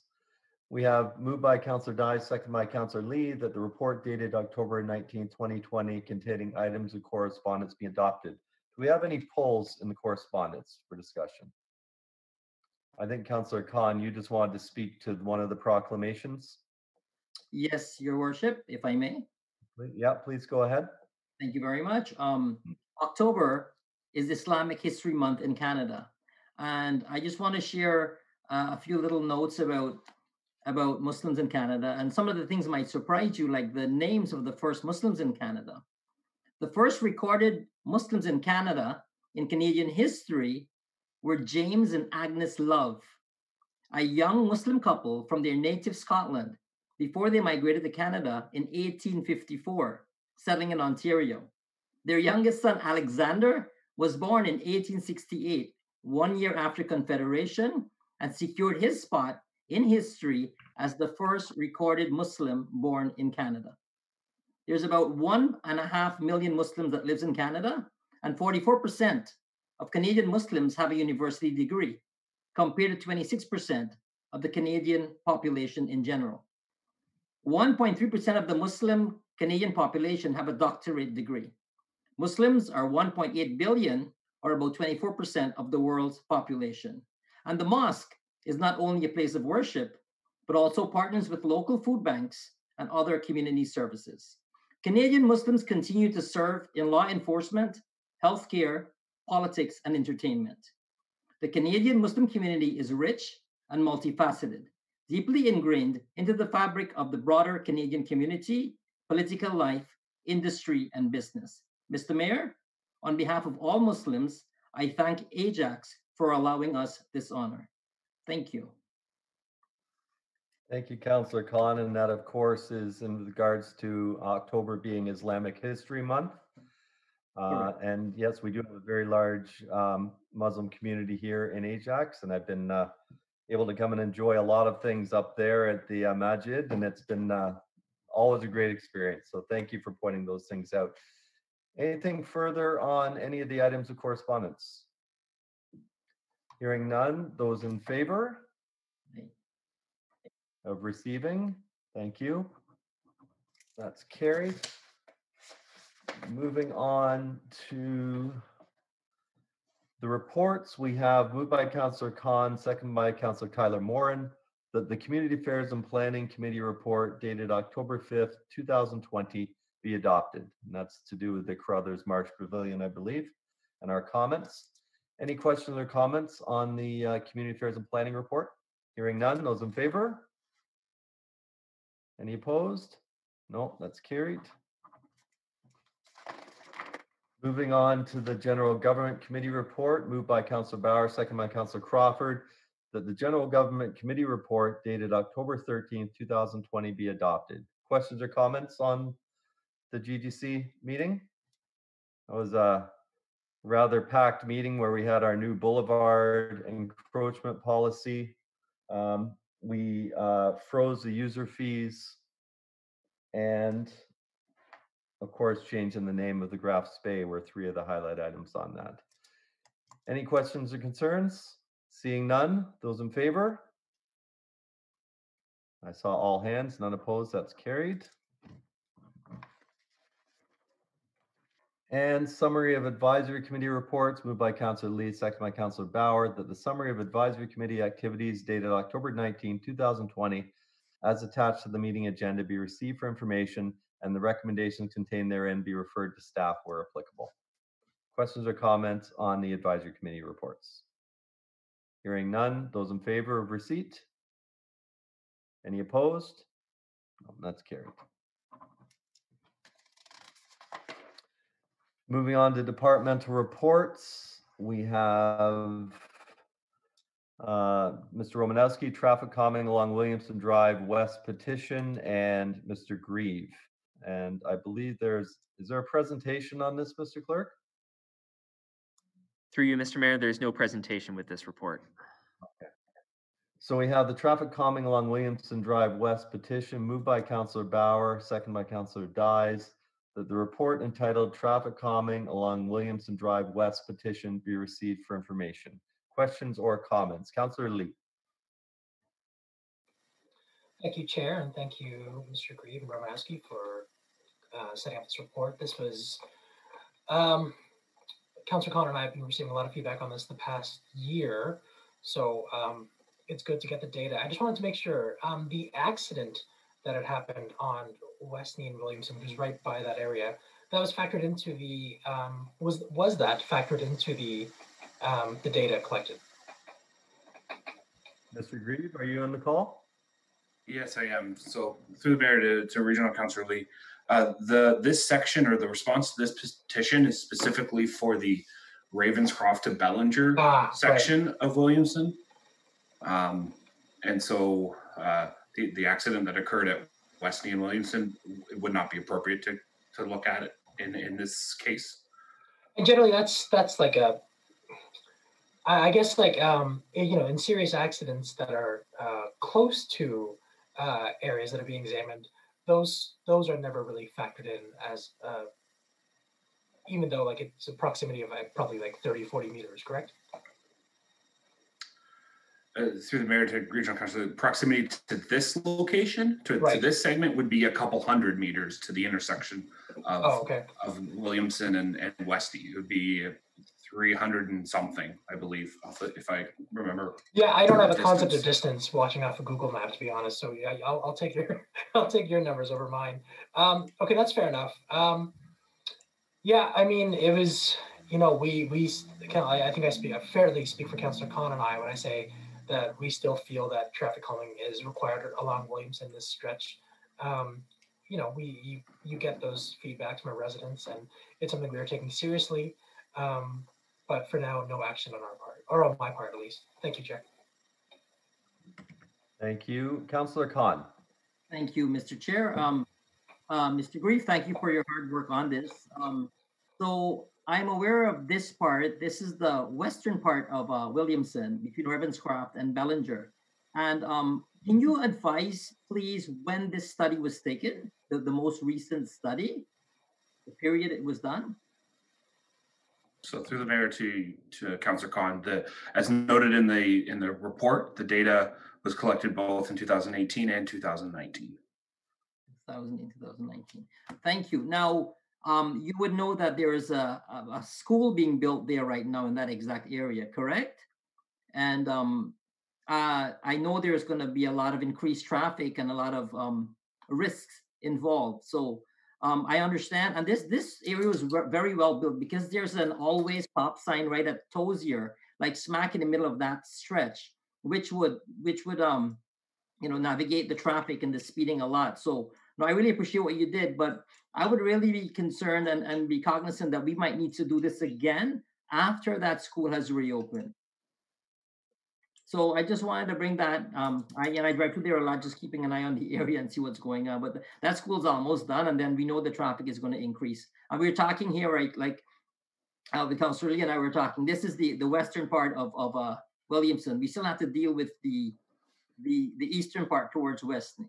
But this part here, it will have to be relooked at when that school is complete because it's going to be a whole different traffic schedule we're going to be looking at. But I do appreciate all the work you guys have been doing, and thank you for this report. Thank you. Thank you. Any other member of council wish to speak to this report? I'll just follow up quickly to Councillor Khan's comments. Given this location, Mr. Grieve, will there be an opportunity to look at potentially creating a community safety zone at a later date? To respond to you, Mr. Mayor, yes, absolutely. As outlined when we presented the community safety zone checklist or review list in February of this year, absolutely. There's a set of criteria we can review a location on, and should this location meet that criteria, we would absolutely look at creating a community safety zone in this area. Okay, and given that, we would be able to cycle our automatic speed enforcement through this community safety zone if created to help slow people down if needed. That is correct. Yeah. Should it be deemed a community safety zone, it would be eligible for automated speed enforcement. Okay. Thank you very much. That's my questions. Anything further? Hearing none. Those in favor of receiving the report? Any opposed? None opposed. That's carried. Thank you. Moving on to our next departmental report, Safe Restart Funding Phase 2 application, moved by Councillor Crawford, second by Councillor Khan. The council directs staff to apply for the second phase of federal provincial Safe Restart funding by the October 30th, 2020 deadline. Questions or comments on this report? No, as stated. Councillor Lee, go ahead. Just very quickly, so this is phase 2. There'll be subsequent phase, like this only goes up to September, if I read the report correctly. Is Ms. Cruciano on the call right now? Or does this go to, Ms. Cruciano, or you? I can answer the question there, Chair, through the chair to Regional Councillor Lee. I believe there's only 2 phases to this funding. What the funding requires that staff provide an estimate up to the end of the year. So they look at September 30th actual numbers and then a forecast to the end of the year. Got it. The balance the deficit that we have will be kind of addressed in our future budget meeting coming over the next few months, correct? Ms. Valentin?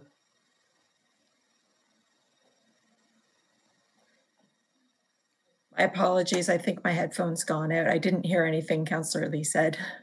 Sorry, no worries. I was just saying, so the balance, I think it was about 4 million outstanding after should we get approval for this Safe Restart funding. That will then be addressed in the future budget process over the next few months, correct? Yes, we will look at that as well. Great. Thank you, Chair. Appreciate it. Through the chair, if I can just add quickly, this funding in particular is intended by the provincial and federal governments to address the 2020 pressures, as Director Valentin mentioned. However, there have been conversations through, for example, on the OBCN meetings that the mayor sits on, and other hints that have been provided by the province, that they understand that these financial pressures that are faced by municipalities will extend through 2021, and that municipalities overall do have other challenges. So while the details of what those funds would be or what those look like have not been released, staff expect that there will be future opportunities to recoup some funds above and beyond this particular allotment of funding. Okay, that is very good to know, obviously, because yes, I mean, we're obviously still in the thick of things, so to speak, and with no discernible end in sight.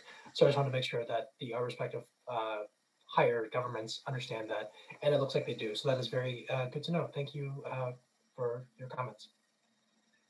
That's something just to add before anybody else jumps in, that at what was LUMCO, which is now Ontario Big City Mayors, we have regular meetings with the ministers at these events, and we do not ever miss an opportunity to remind them of how important this is, and how we're not able to run deficits, and how we need assistance from the federal and provincial government. So that message goes through every opportunity that we have. Anybody else wish to speak to this report? Okay, seeing none. Those in favor? I see all hands. That's carried. Thank you. Moving on to regional councilors' reports. Are there any regional council reports? Councillor Dice. Thank you. Yes, I just wanted to briefly discuss one of the initiatives that social services at the region are handling at the moment. As you know, I think all of us have seen an increase in homelessness around our community. We have for quite some time been working here in Ajax with a homelessness task force for 2 years. And over the COVID issue, it became very apparent that it was difficult for people without homes to look after themselves and look after others during COVID. So Camp Samac was set up, and homelessness hubs were set up in several municipalities. Camp Samac was set up for people who could go up there and stay there throughout the COVID first phase. And it worked very, very well. So we became very good at connecting services to ensure that these things worked and supported what those residents needed. So because of that came the idea of one we've known before of microhomes, as the homelessness task force had visited a microhome, which was basically part of a train car that they can make into a house. And these modular homes or microhomes are cost effective. You don't have to dig into the ground. They can put on a concrete pad. So the process of actually developing or finding or placing them on land is a lot more affordable. So the region is looking at a 50 modular home design up in Beaverton on the main street on a piece of land that the region owns. All of the service that they will need through the community, through not-for-profit organizations or whatever will have the ability to come to that location, sort of like what they call hoteling suites, the office suites, where they come to that location and offer the services as needed, and with the intention to get them back on their feet and into a permanent home and hopefully into employment. Many of the people are, it's just bad timing. As one gentleman said, he had an operation. By the time he had recovered, COVID had kicked in and the job was no longer available and he lost his apartment. So there's real hope for this.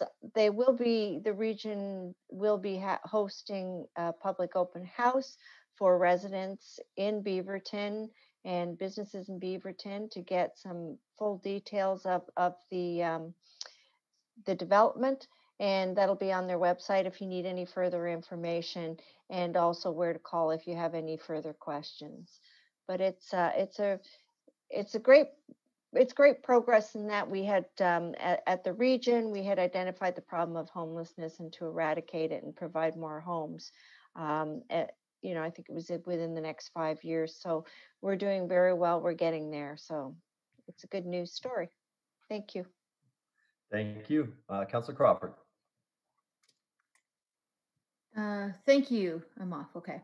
I just wanted to, Works was fairly light this particular month, but I did want to mention that at Regional Council, we did have a presentation from the interim Deputy Chief, which was very interesting, and also had the presentation come back for body-worn cameras that we had requested through a motion, I think it was back in August or something like that. So the information we have, it was very good information, and I was just happy to see that that both of these reports happen to come back on the same time. I think Councillor Lee is going to take Cow. Is that right? Yeah. Okay. Thank you. Councillor Lee. Actually, I was actually going to just piggyback onto what Regional Councillor Crawford was talking about, in that we had interim Chief Rowler, I think I'm pronouncing that correctly, do a report. There was a bit of a focus on systemic racism, which I brought up with Inspector Martin, and just some of the actionable steps that DRPS is taking to address systemic racism within the force, which includes an internal audit of their racialized members to kind of get a demographic look to see truly how representative we are. I believe the numbers were, 24% of Durham region is racialized right now, whereas our force is ballpark 9%, which is obviously not what we want to see, in spite of all the good things happening in West Division. And there's an engagement of community leaders that's going to be happening with the DRPS through their inclusion unit as well. And we also received an open invitation for to talk about training and de-escalation. This is a big point for me because a few months ago, when I had spoken to, at the time, the chief, he was saying how that information was generally not going to be provided. So at least there's an opening from DRPS to talk about training and de-escalation. Maybe not the specific training that we provided, but at least a high-level report. So I look forward to speaking with the interim chief regarding that. So yeah, I mean, like I said to the inspector, it's never been more important to start looking internally within, especially within our police force at systemic racism. So it was good to see some first steps. Thank you, Chair. Thank you, and I'll just add a couple. I don't have to do DRT anymore, thanks to Mr. Norris's presentation, so that's good regarding on-demand and e-tickets. Just finance, we discussed the consolidated budget status report, and this was only until July 31st, and the deficit then was 13.2 million for the region of Durham. They've received 8.4 million in provincial and federal funding for stage 1, so that leaves just shy of a $5 million deficit. So I'm sure they'll be applying for phase 2 funding as well, as we've just approved. And since nobody spoke to the committee of the whole meeting, we had presentations from the Anti-Black Racism Task Force in Uxbridge. They actually had some good recommendations regarding signage, but we also had a presentation from the region of Durham as well to discuss the creation of a diversity, equity, and inclusion division, which as part of that is going to include the establishment of an anti-racism task force with initial focus on anti-Black racism. So that's very good to see, and obviously making a lot of progress in that respect across the region. And I look forward to all the groups, including Uxbridge, including Ajax Anti-Black Racism Task Force, including any others, working together with the region to improve and remove systemic racism and racism of all sorts across our region and make our communities better. So that was a good meeting. Any questions on the regional council reports? Actually, sorry, Moved by Councillor Dias, second by Councillor Crawford, that the Regional Council reports of October 19, 2020 be received for information. Any questions on the reports? Hearing none. Those in favor of receipts? I see all hands. That's carried.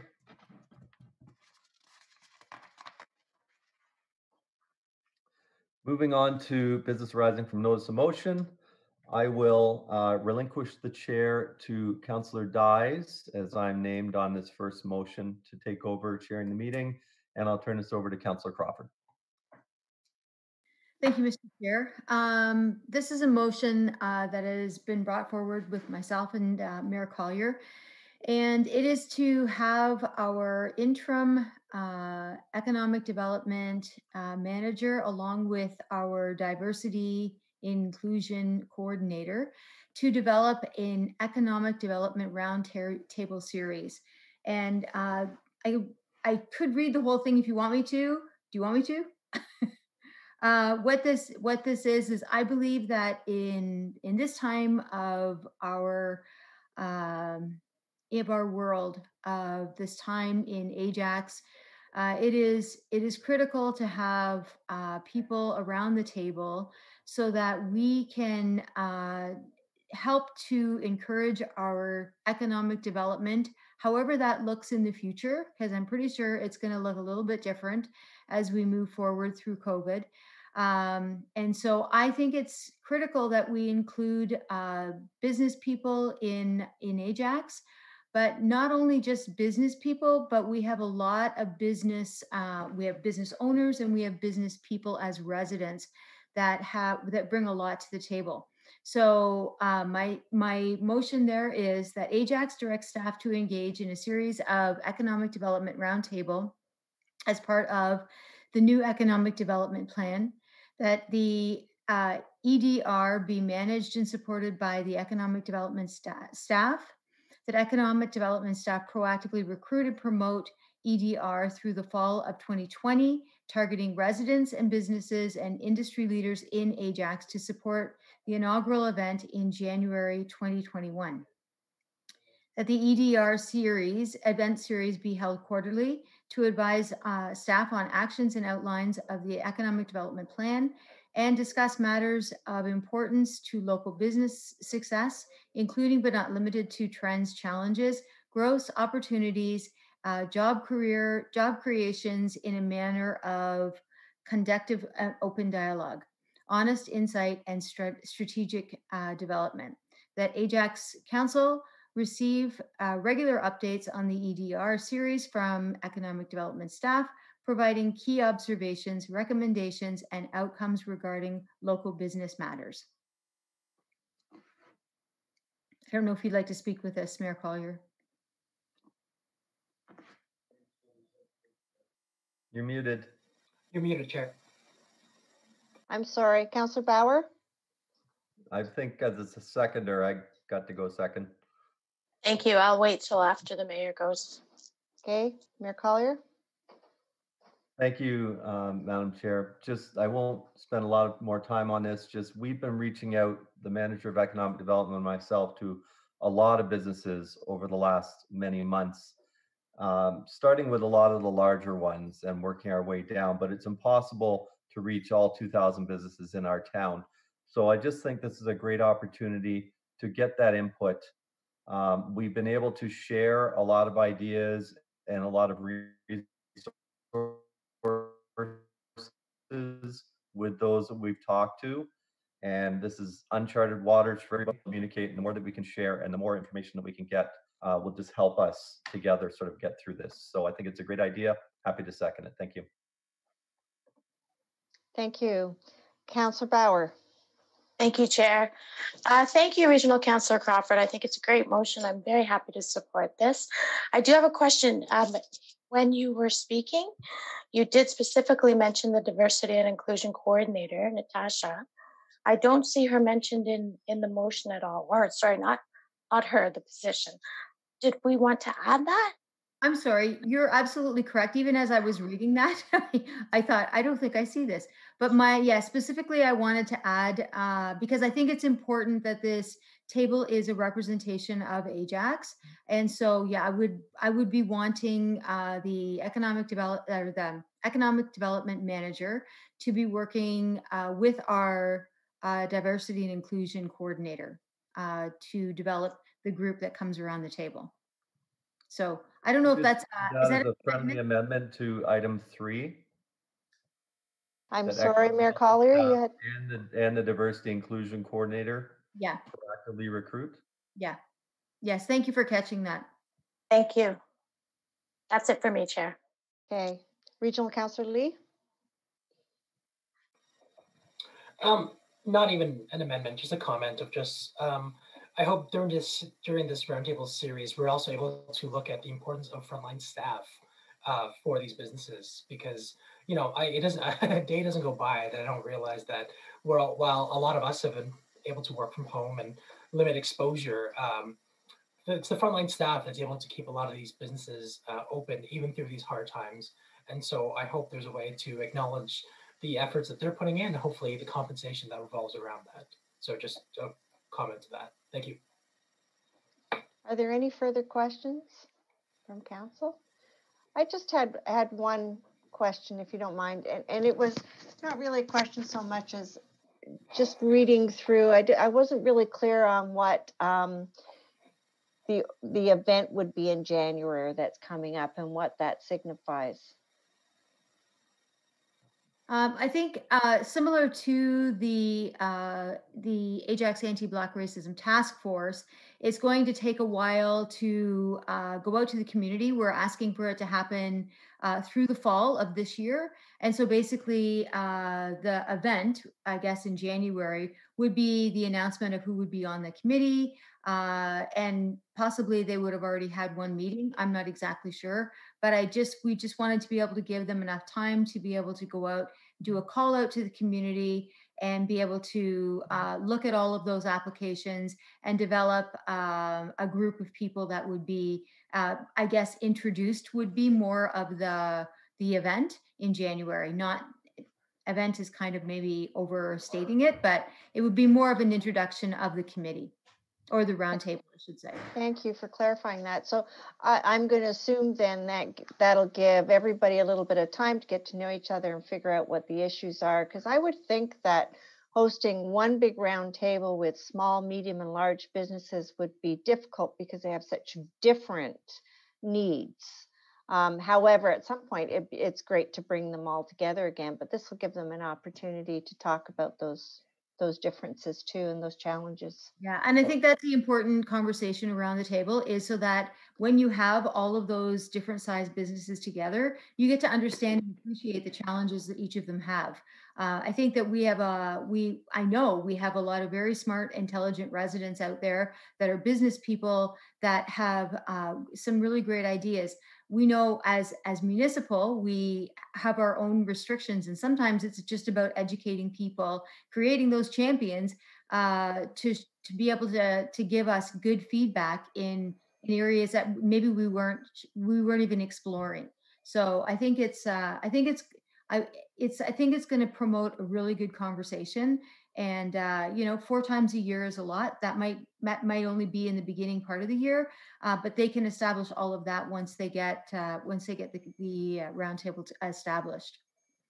Okay, thank you. That'll be great. Anything further, Madam Chair? Yes, Could I have a recorded vote at the time, Madam Chair? Sorry? We have a recorded vote at the time when you're ready. Sure. Councillor Tyler Moran. Thank you so much. I'm happy to support this motion, and I think it's paramount that we have members of the business community. Regional Councillor Crawford is right. We speak to residents every day that have great ideas. And I'm also proud to say that everyone in this council has had jobs in the private sector, and 3 of us still do. And I think that perspective is so important. Right now, I think it's unbelievably important. So I'm really happy that this came about, and happy that we can do this. Good job. Thank you. Thank you. Is there anything further? So, Mr. Clerk, there has been a request for a recorded vote. Thank you. On the resolution before council, please state your position in favor or opposed. Regional Councillor Crawford. In favor. Councillor Bauer. In favor? Councillor Khan. In favor. Regional Councillor Lee. In favor. Councillor Tyler Morin. In favor. Mayor Collier. In favor. Regional Councillor Dias. In favor? Thank you. So it's back to you, Mayor Collier. Thank you, Councillor Dias, for taking over. Moving on to the next item of notice of motion, traffic signal and crosswalk at Fishlock and Harwood Avenue. Councillor Tyler Morin.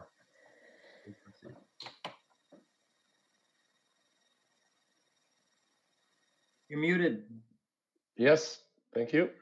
Stand by. I wanted to speak. So this motion speaks to staff reviewing the intersection, which hasn't been done since 2014.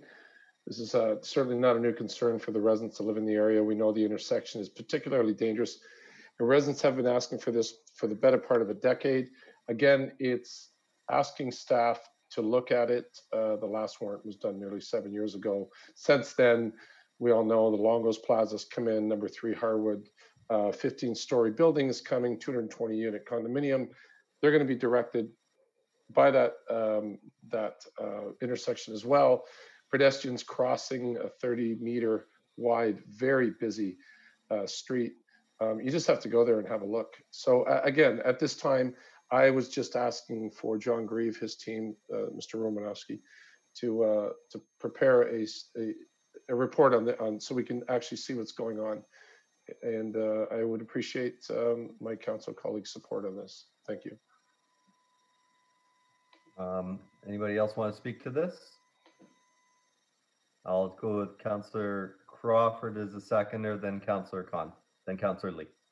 Yeah, I think that when the town grows and expands at the rate that our town is going, every once in a while you have to kind of go back and look at intersections to say, does it fit the warrant? As Councillor Tyler Morin was saying, the area has developed significantly and is continuing to develop.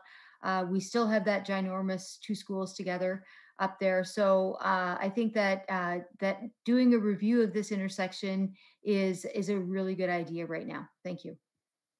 Thank you. Councillor Khan. Thank you, Mr. Chair.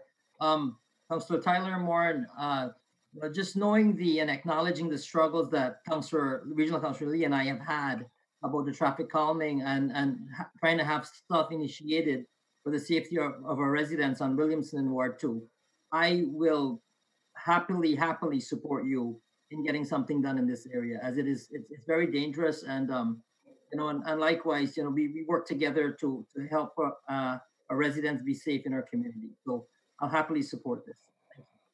Thank you. Councillor Lee. So my only question, it's a question to the mover of the motion. So unlike Councillor Khan and my motion to for Haskell, this you're saying was not studied since 2014. What prevents you from just submitting a traffic warrant request for this year, for example? Why are we specifically going through this motion? Right, actually, that's a good question. That's what I attempted to do. But then for it to come back to, Mayor Collier was speaking to me about this, for it to come back to council as a report, I have to get council approval. So I'm not able to request that. Mayor Collier, could you expand a bit on that, please? Absolutely. Yeah, absolutely, you can just request that any road go through the warrant system, and that's fine. But when you request a report back from staff, council cannot direct staff. So in order to get an actual report, it has to go through motion. So that's why this is. So this is specifically asking for a report as opposed to just a result from the warrant. Yeah, just a report, and then when it comes back, we'll see if it meets the warrants or not. Right. And I guess we are, if it doesn't meet the warrant, then the Ward 1 councillors will then kind of re-examine what that means in terms of presenting it to council, correct? Correct. Great. So this is just for a report. Sounds good. It is. That's all it is at this time. Yeah, there's no action here, just a report, just direction. Okay, anything further? Seeing none, those in favor? That looks unanimous, that's carried, thank you.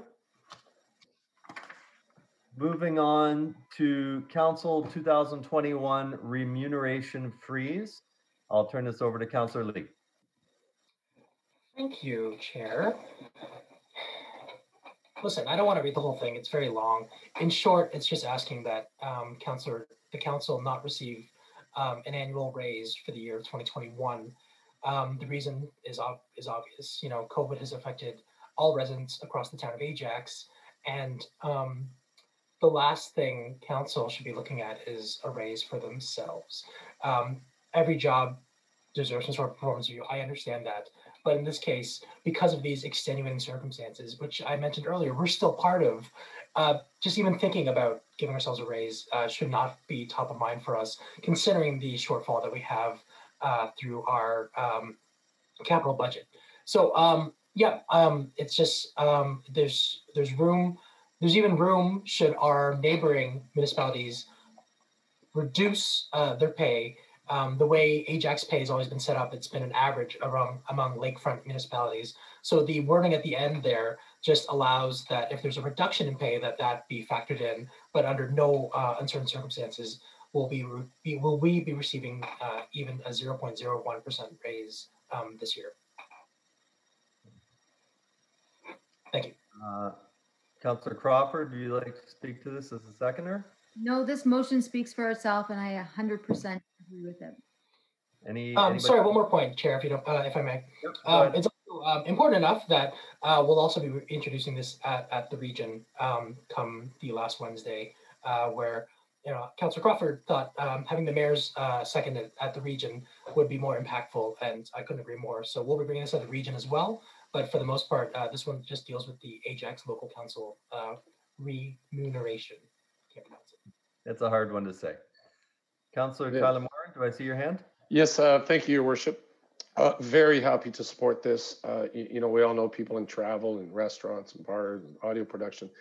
Everybody's been so affected, live entertainment, and I'm happy to support this. And it'd be nice to see our provincial and federal brothers and sisters do the same, but just throwing that out there. But thanks for bringing this forward, and very happy to support. Okay, anything further? I'll ask for a recorded vote, Chair. Okay, recorded vote has been called. Just, I'll speak very quickly.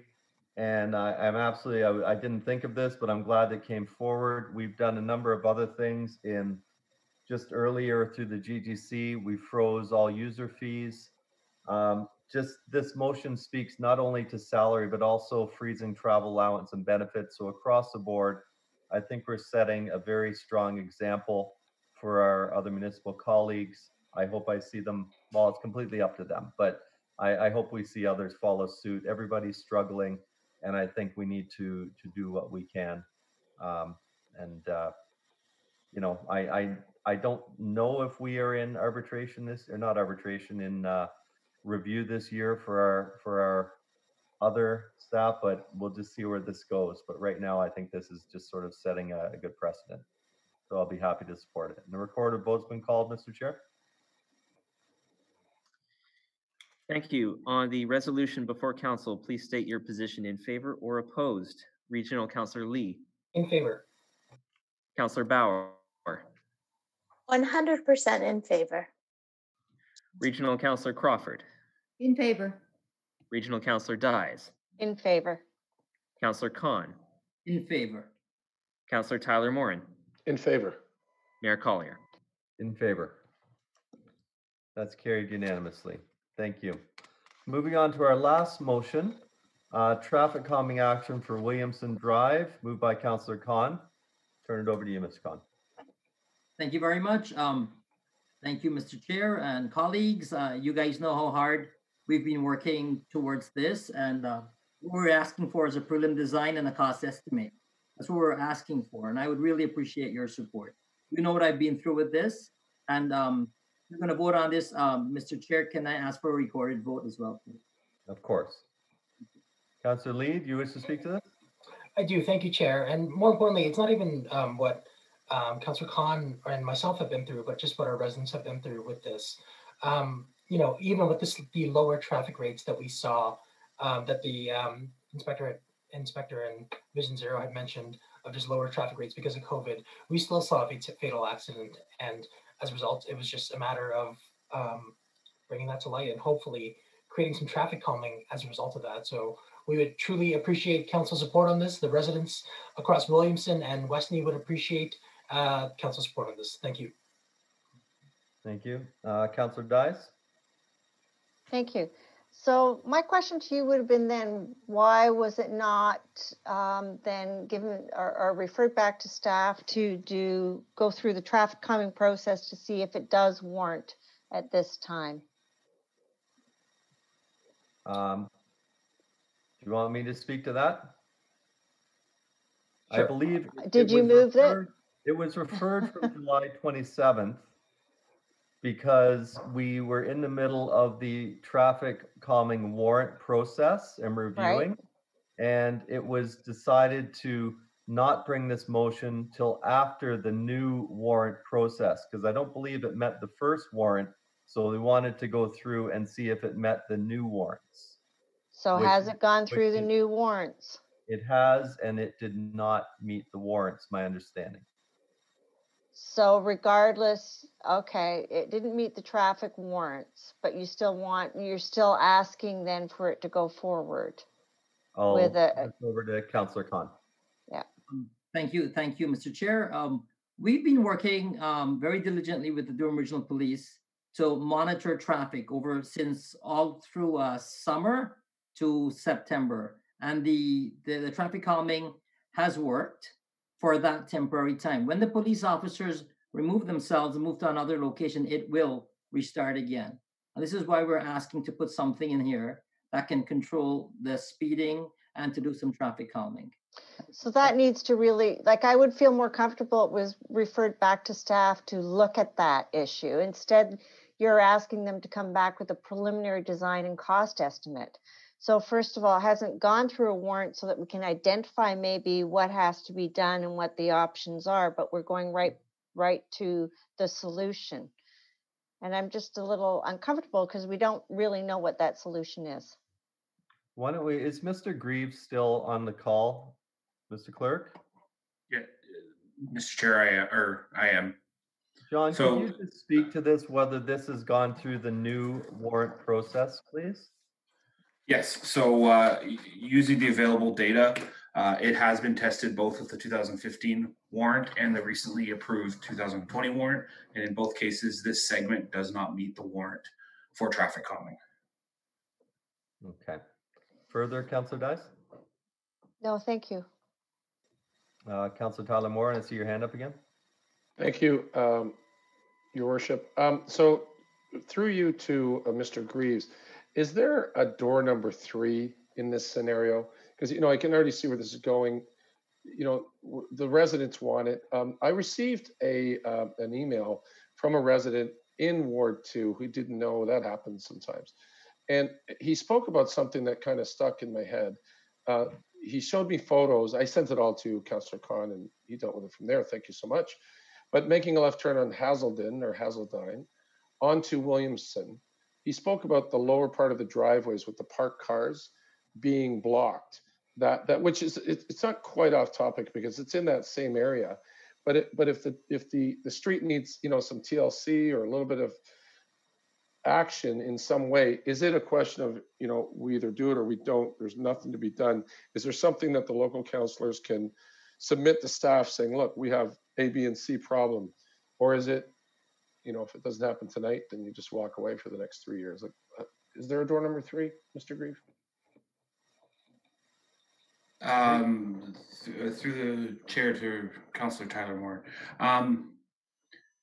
Specifically related to your comment about vehicles potentially blocking sightlines at an intersection, that in my eyes, that would be a completely different conversation. That would be a sightline issue.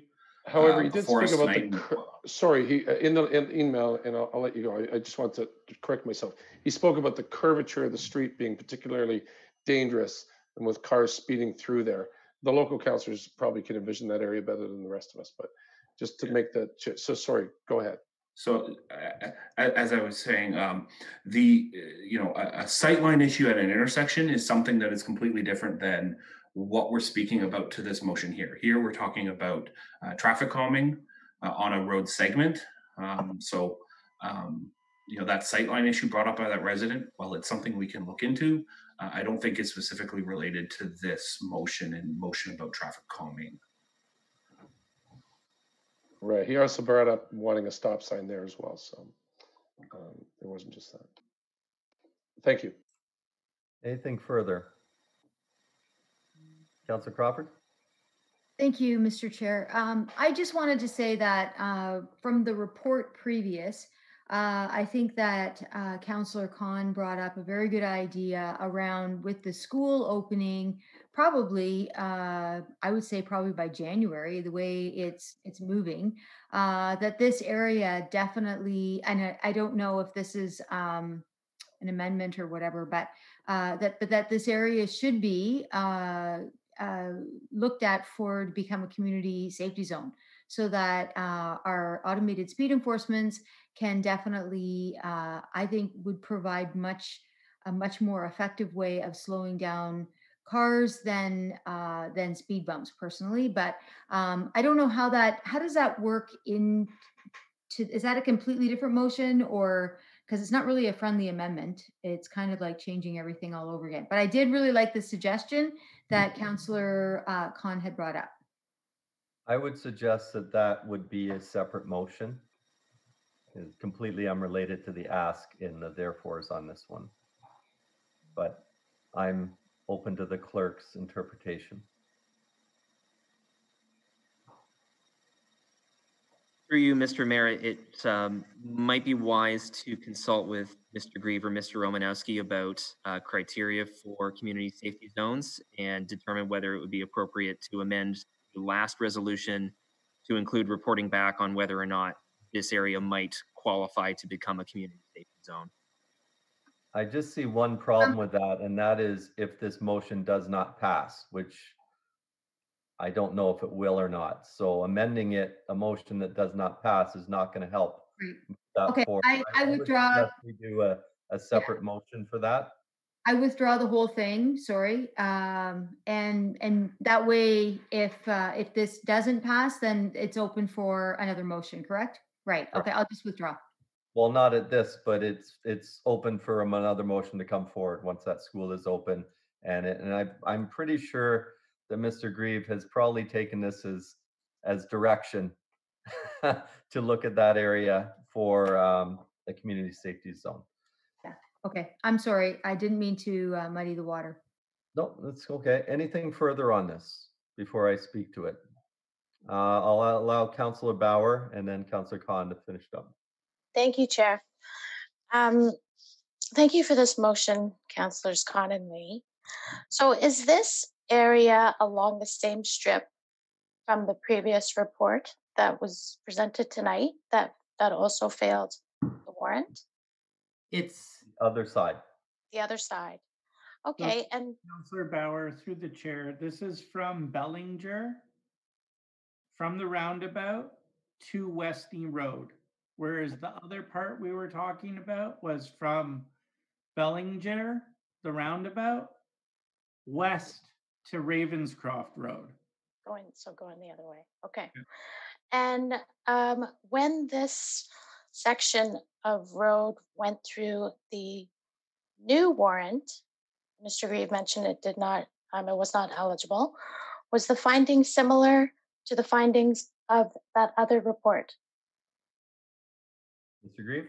Through the chair to Councillor Bauer, yes, that's correct. The findings were related to the 85th percentile speed that was observed did not meet minimum thresholds. Okay, so it was drivers fell under the speed limit. Fell under the threshold. So in the traffic calming warrant, there's a minimum criteria for the 85th percentile speed. The section to the west, they were 49 and 47. This section is 53, so slightly higher. However, with a posted speed of 50, In order to be eligible, you would have to have an 85th percentile speed of at least 60. This section had a 85th percentile speed of 53. Thank you. So, and we just passed a brand new traffic calming warrant that I think everybody, it was passed unanimously. And I think everyone was excited about the increase of locations to be hit or warranted, and the increase of the decrease of time in between retesting a segment. So I thought we were all pretty happy about that, or with that improvement. But this motion seems to say to me, forget about all that hard work and all the stuff we agreed on, and let's just go forward and put a speed hump, which I completely understand. Your residents want one. You want to give your residents what they want. But I have a hard time directing that we spend money that we are struggling not to spend in a COVID budget year on stuff that our professional warrants determine we don't require. So I will not be supporting this motion, with all due respect. Thank you. Thank you. Councillor Khan, I saw your hand. Thank you, Mr. Chair. I just want to bring to light that whilst this traffic calming measure, or why this traffic, the radar, whatever you were using to do your warrant was being done, I was also working diligently for the safety of our residents on Williamson in Ajax with the Durham Regional Police, who were constantly patrolling that road within that same time, because I couldn't just depend for the warranting to protect the residents of Ajax. So this was happening at the same time, which would have countered and which would have enhanced the traffic calming. What I'm trying to say is that the police officers will not always be there, and need something a little more permanent to help curb what happens on that street. That's what I'm trying to explain. But whilst that warrant was being done by the town staff, we were working with the Durham Regional Police on that area, which would have canceled out their warrant. I just want to make that in the light right now. Thank you. Okay, further?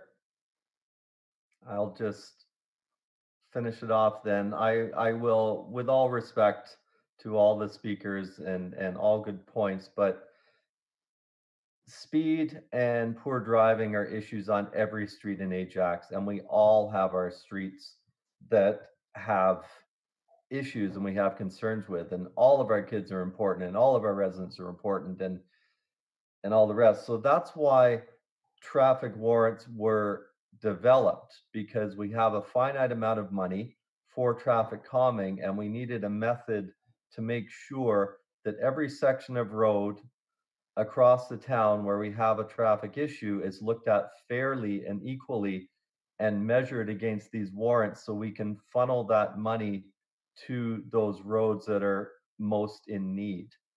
And this section of road has twice failed those traffic warrants. So if we just go ahead, and even though we've gone through the process that everybody's accepted, and try and push something through, that is really doing a disservice to every other resident and every other piece of road in the town that has a higher standing based on these warrants that we had all unanimously approved. Not to mention, this is not budgeted, and we are in trying times. So I can't support this. I did support the crosswalk at Haskell at our last meeting because it did meet the warrants. And that threshold had been crossed. But in this case, if we're going to go ahead and put politically motivated, and I don't say that disrespectfully, but just if it doesn't meet the warrant, just politically push things through, it kind of asks the question, why do we need warrants and why do we need staff recommending us if we're going to ignore staff's recommendation? So, and again, respectfully, I absolutely get it. We all have these areas, but we do have to follow the rules. And so I can't support this one. So I'll be voting no. Thank you. Councillor Dice?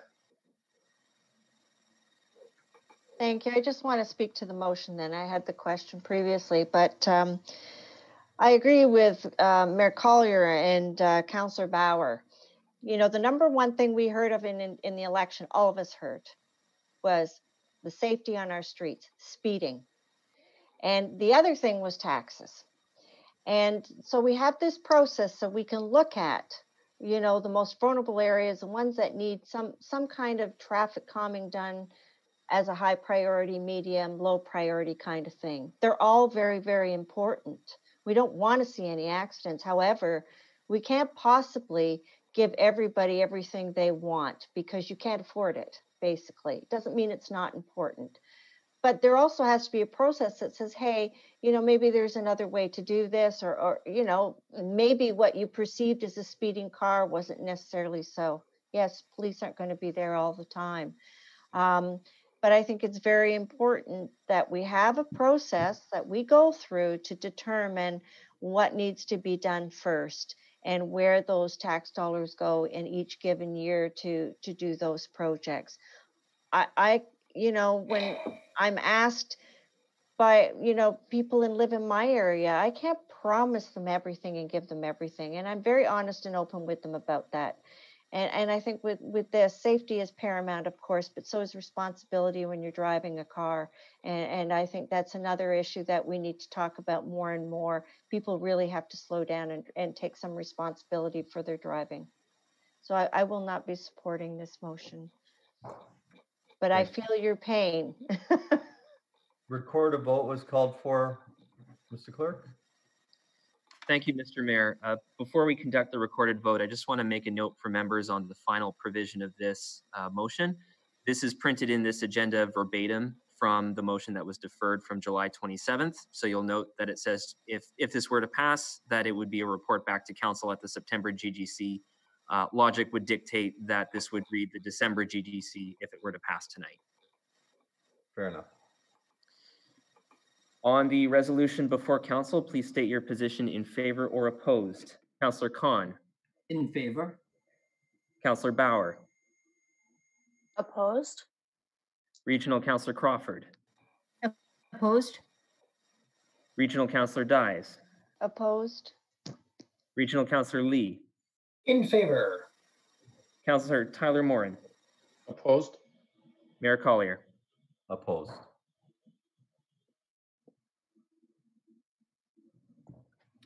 That motion lost on a 5-2 vote. Thank you.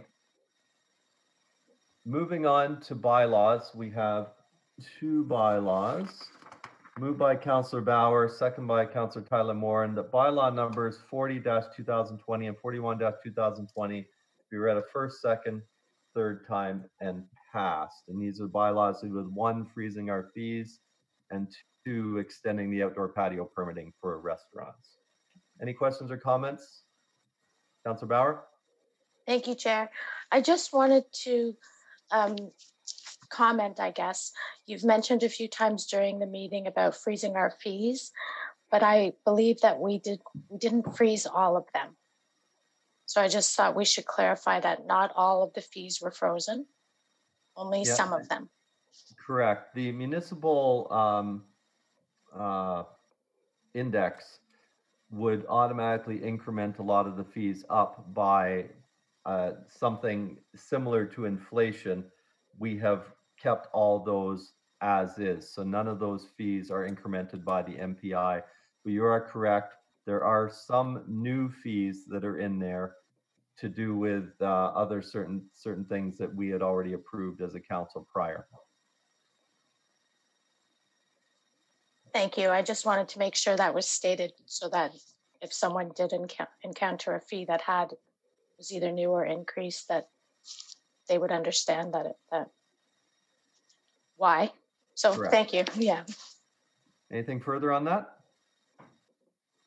Being none, those in favor?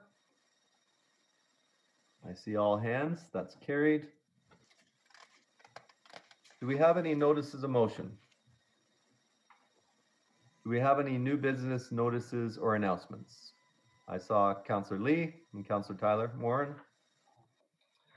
Just a reminder to all Ajax residents that are watching that yes, Halloween may be in jeopardy as a result of COVID, but the town of Ajax is doing Pumpkinville, the drive-through getaway at the Audley Rec Center. So all you have to do is go to ajax.ca/town events to register, and there you'll see time slots for you to register to do a drive-by. There's gifts and goodies for the kids, but most importantly, I'm going to call this out. So Poonam Swift, who is our coordinator for events, she has the best costumes. So last year for Pumpkinville, she showed up as a poo emoji, and this one in the promo video showed up as Snow White. So if nothing else, hopefully she'll be out there in costume for anyone to take pictures with, socially distanced, of course. So Pumpkinville is next Wednesday. Hope to see you guys there. Thank you. Councillor Tyler Morin. Thank you, Your Worship. Regional Councillor Marilyn Crawford and I are having our first, well, no, actually we had one in August. We're having a ward meeting. Community issues are going to be coming up. It's the virtual ward meeting, that is. It's October 21st, coming up this week at 7 p.m. It'll be online via Zoom. And if you'd like to join, send a note to ajax.ca.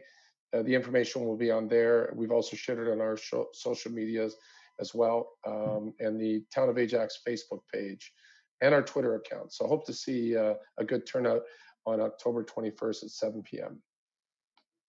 Thank you. Councillor Bauer. Thank you, Chair.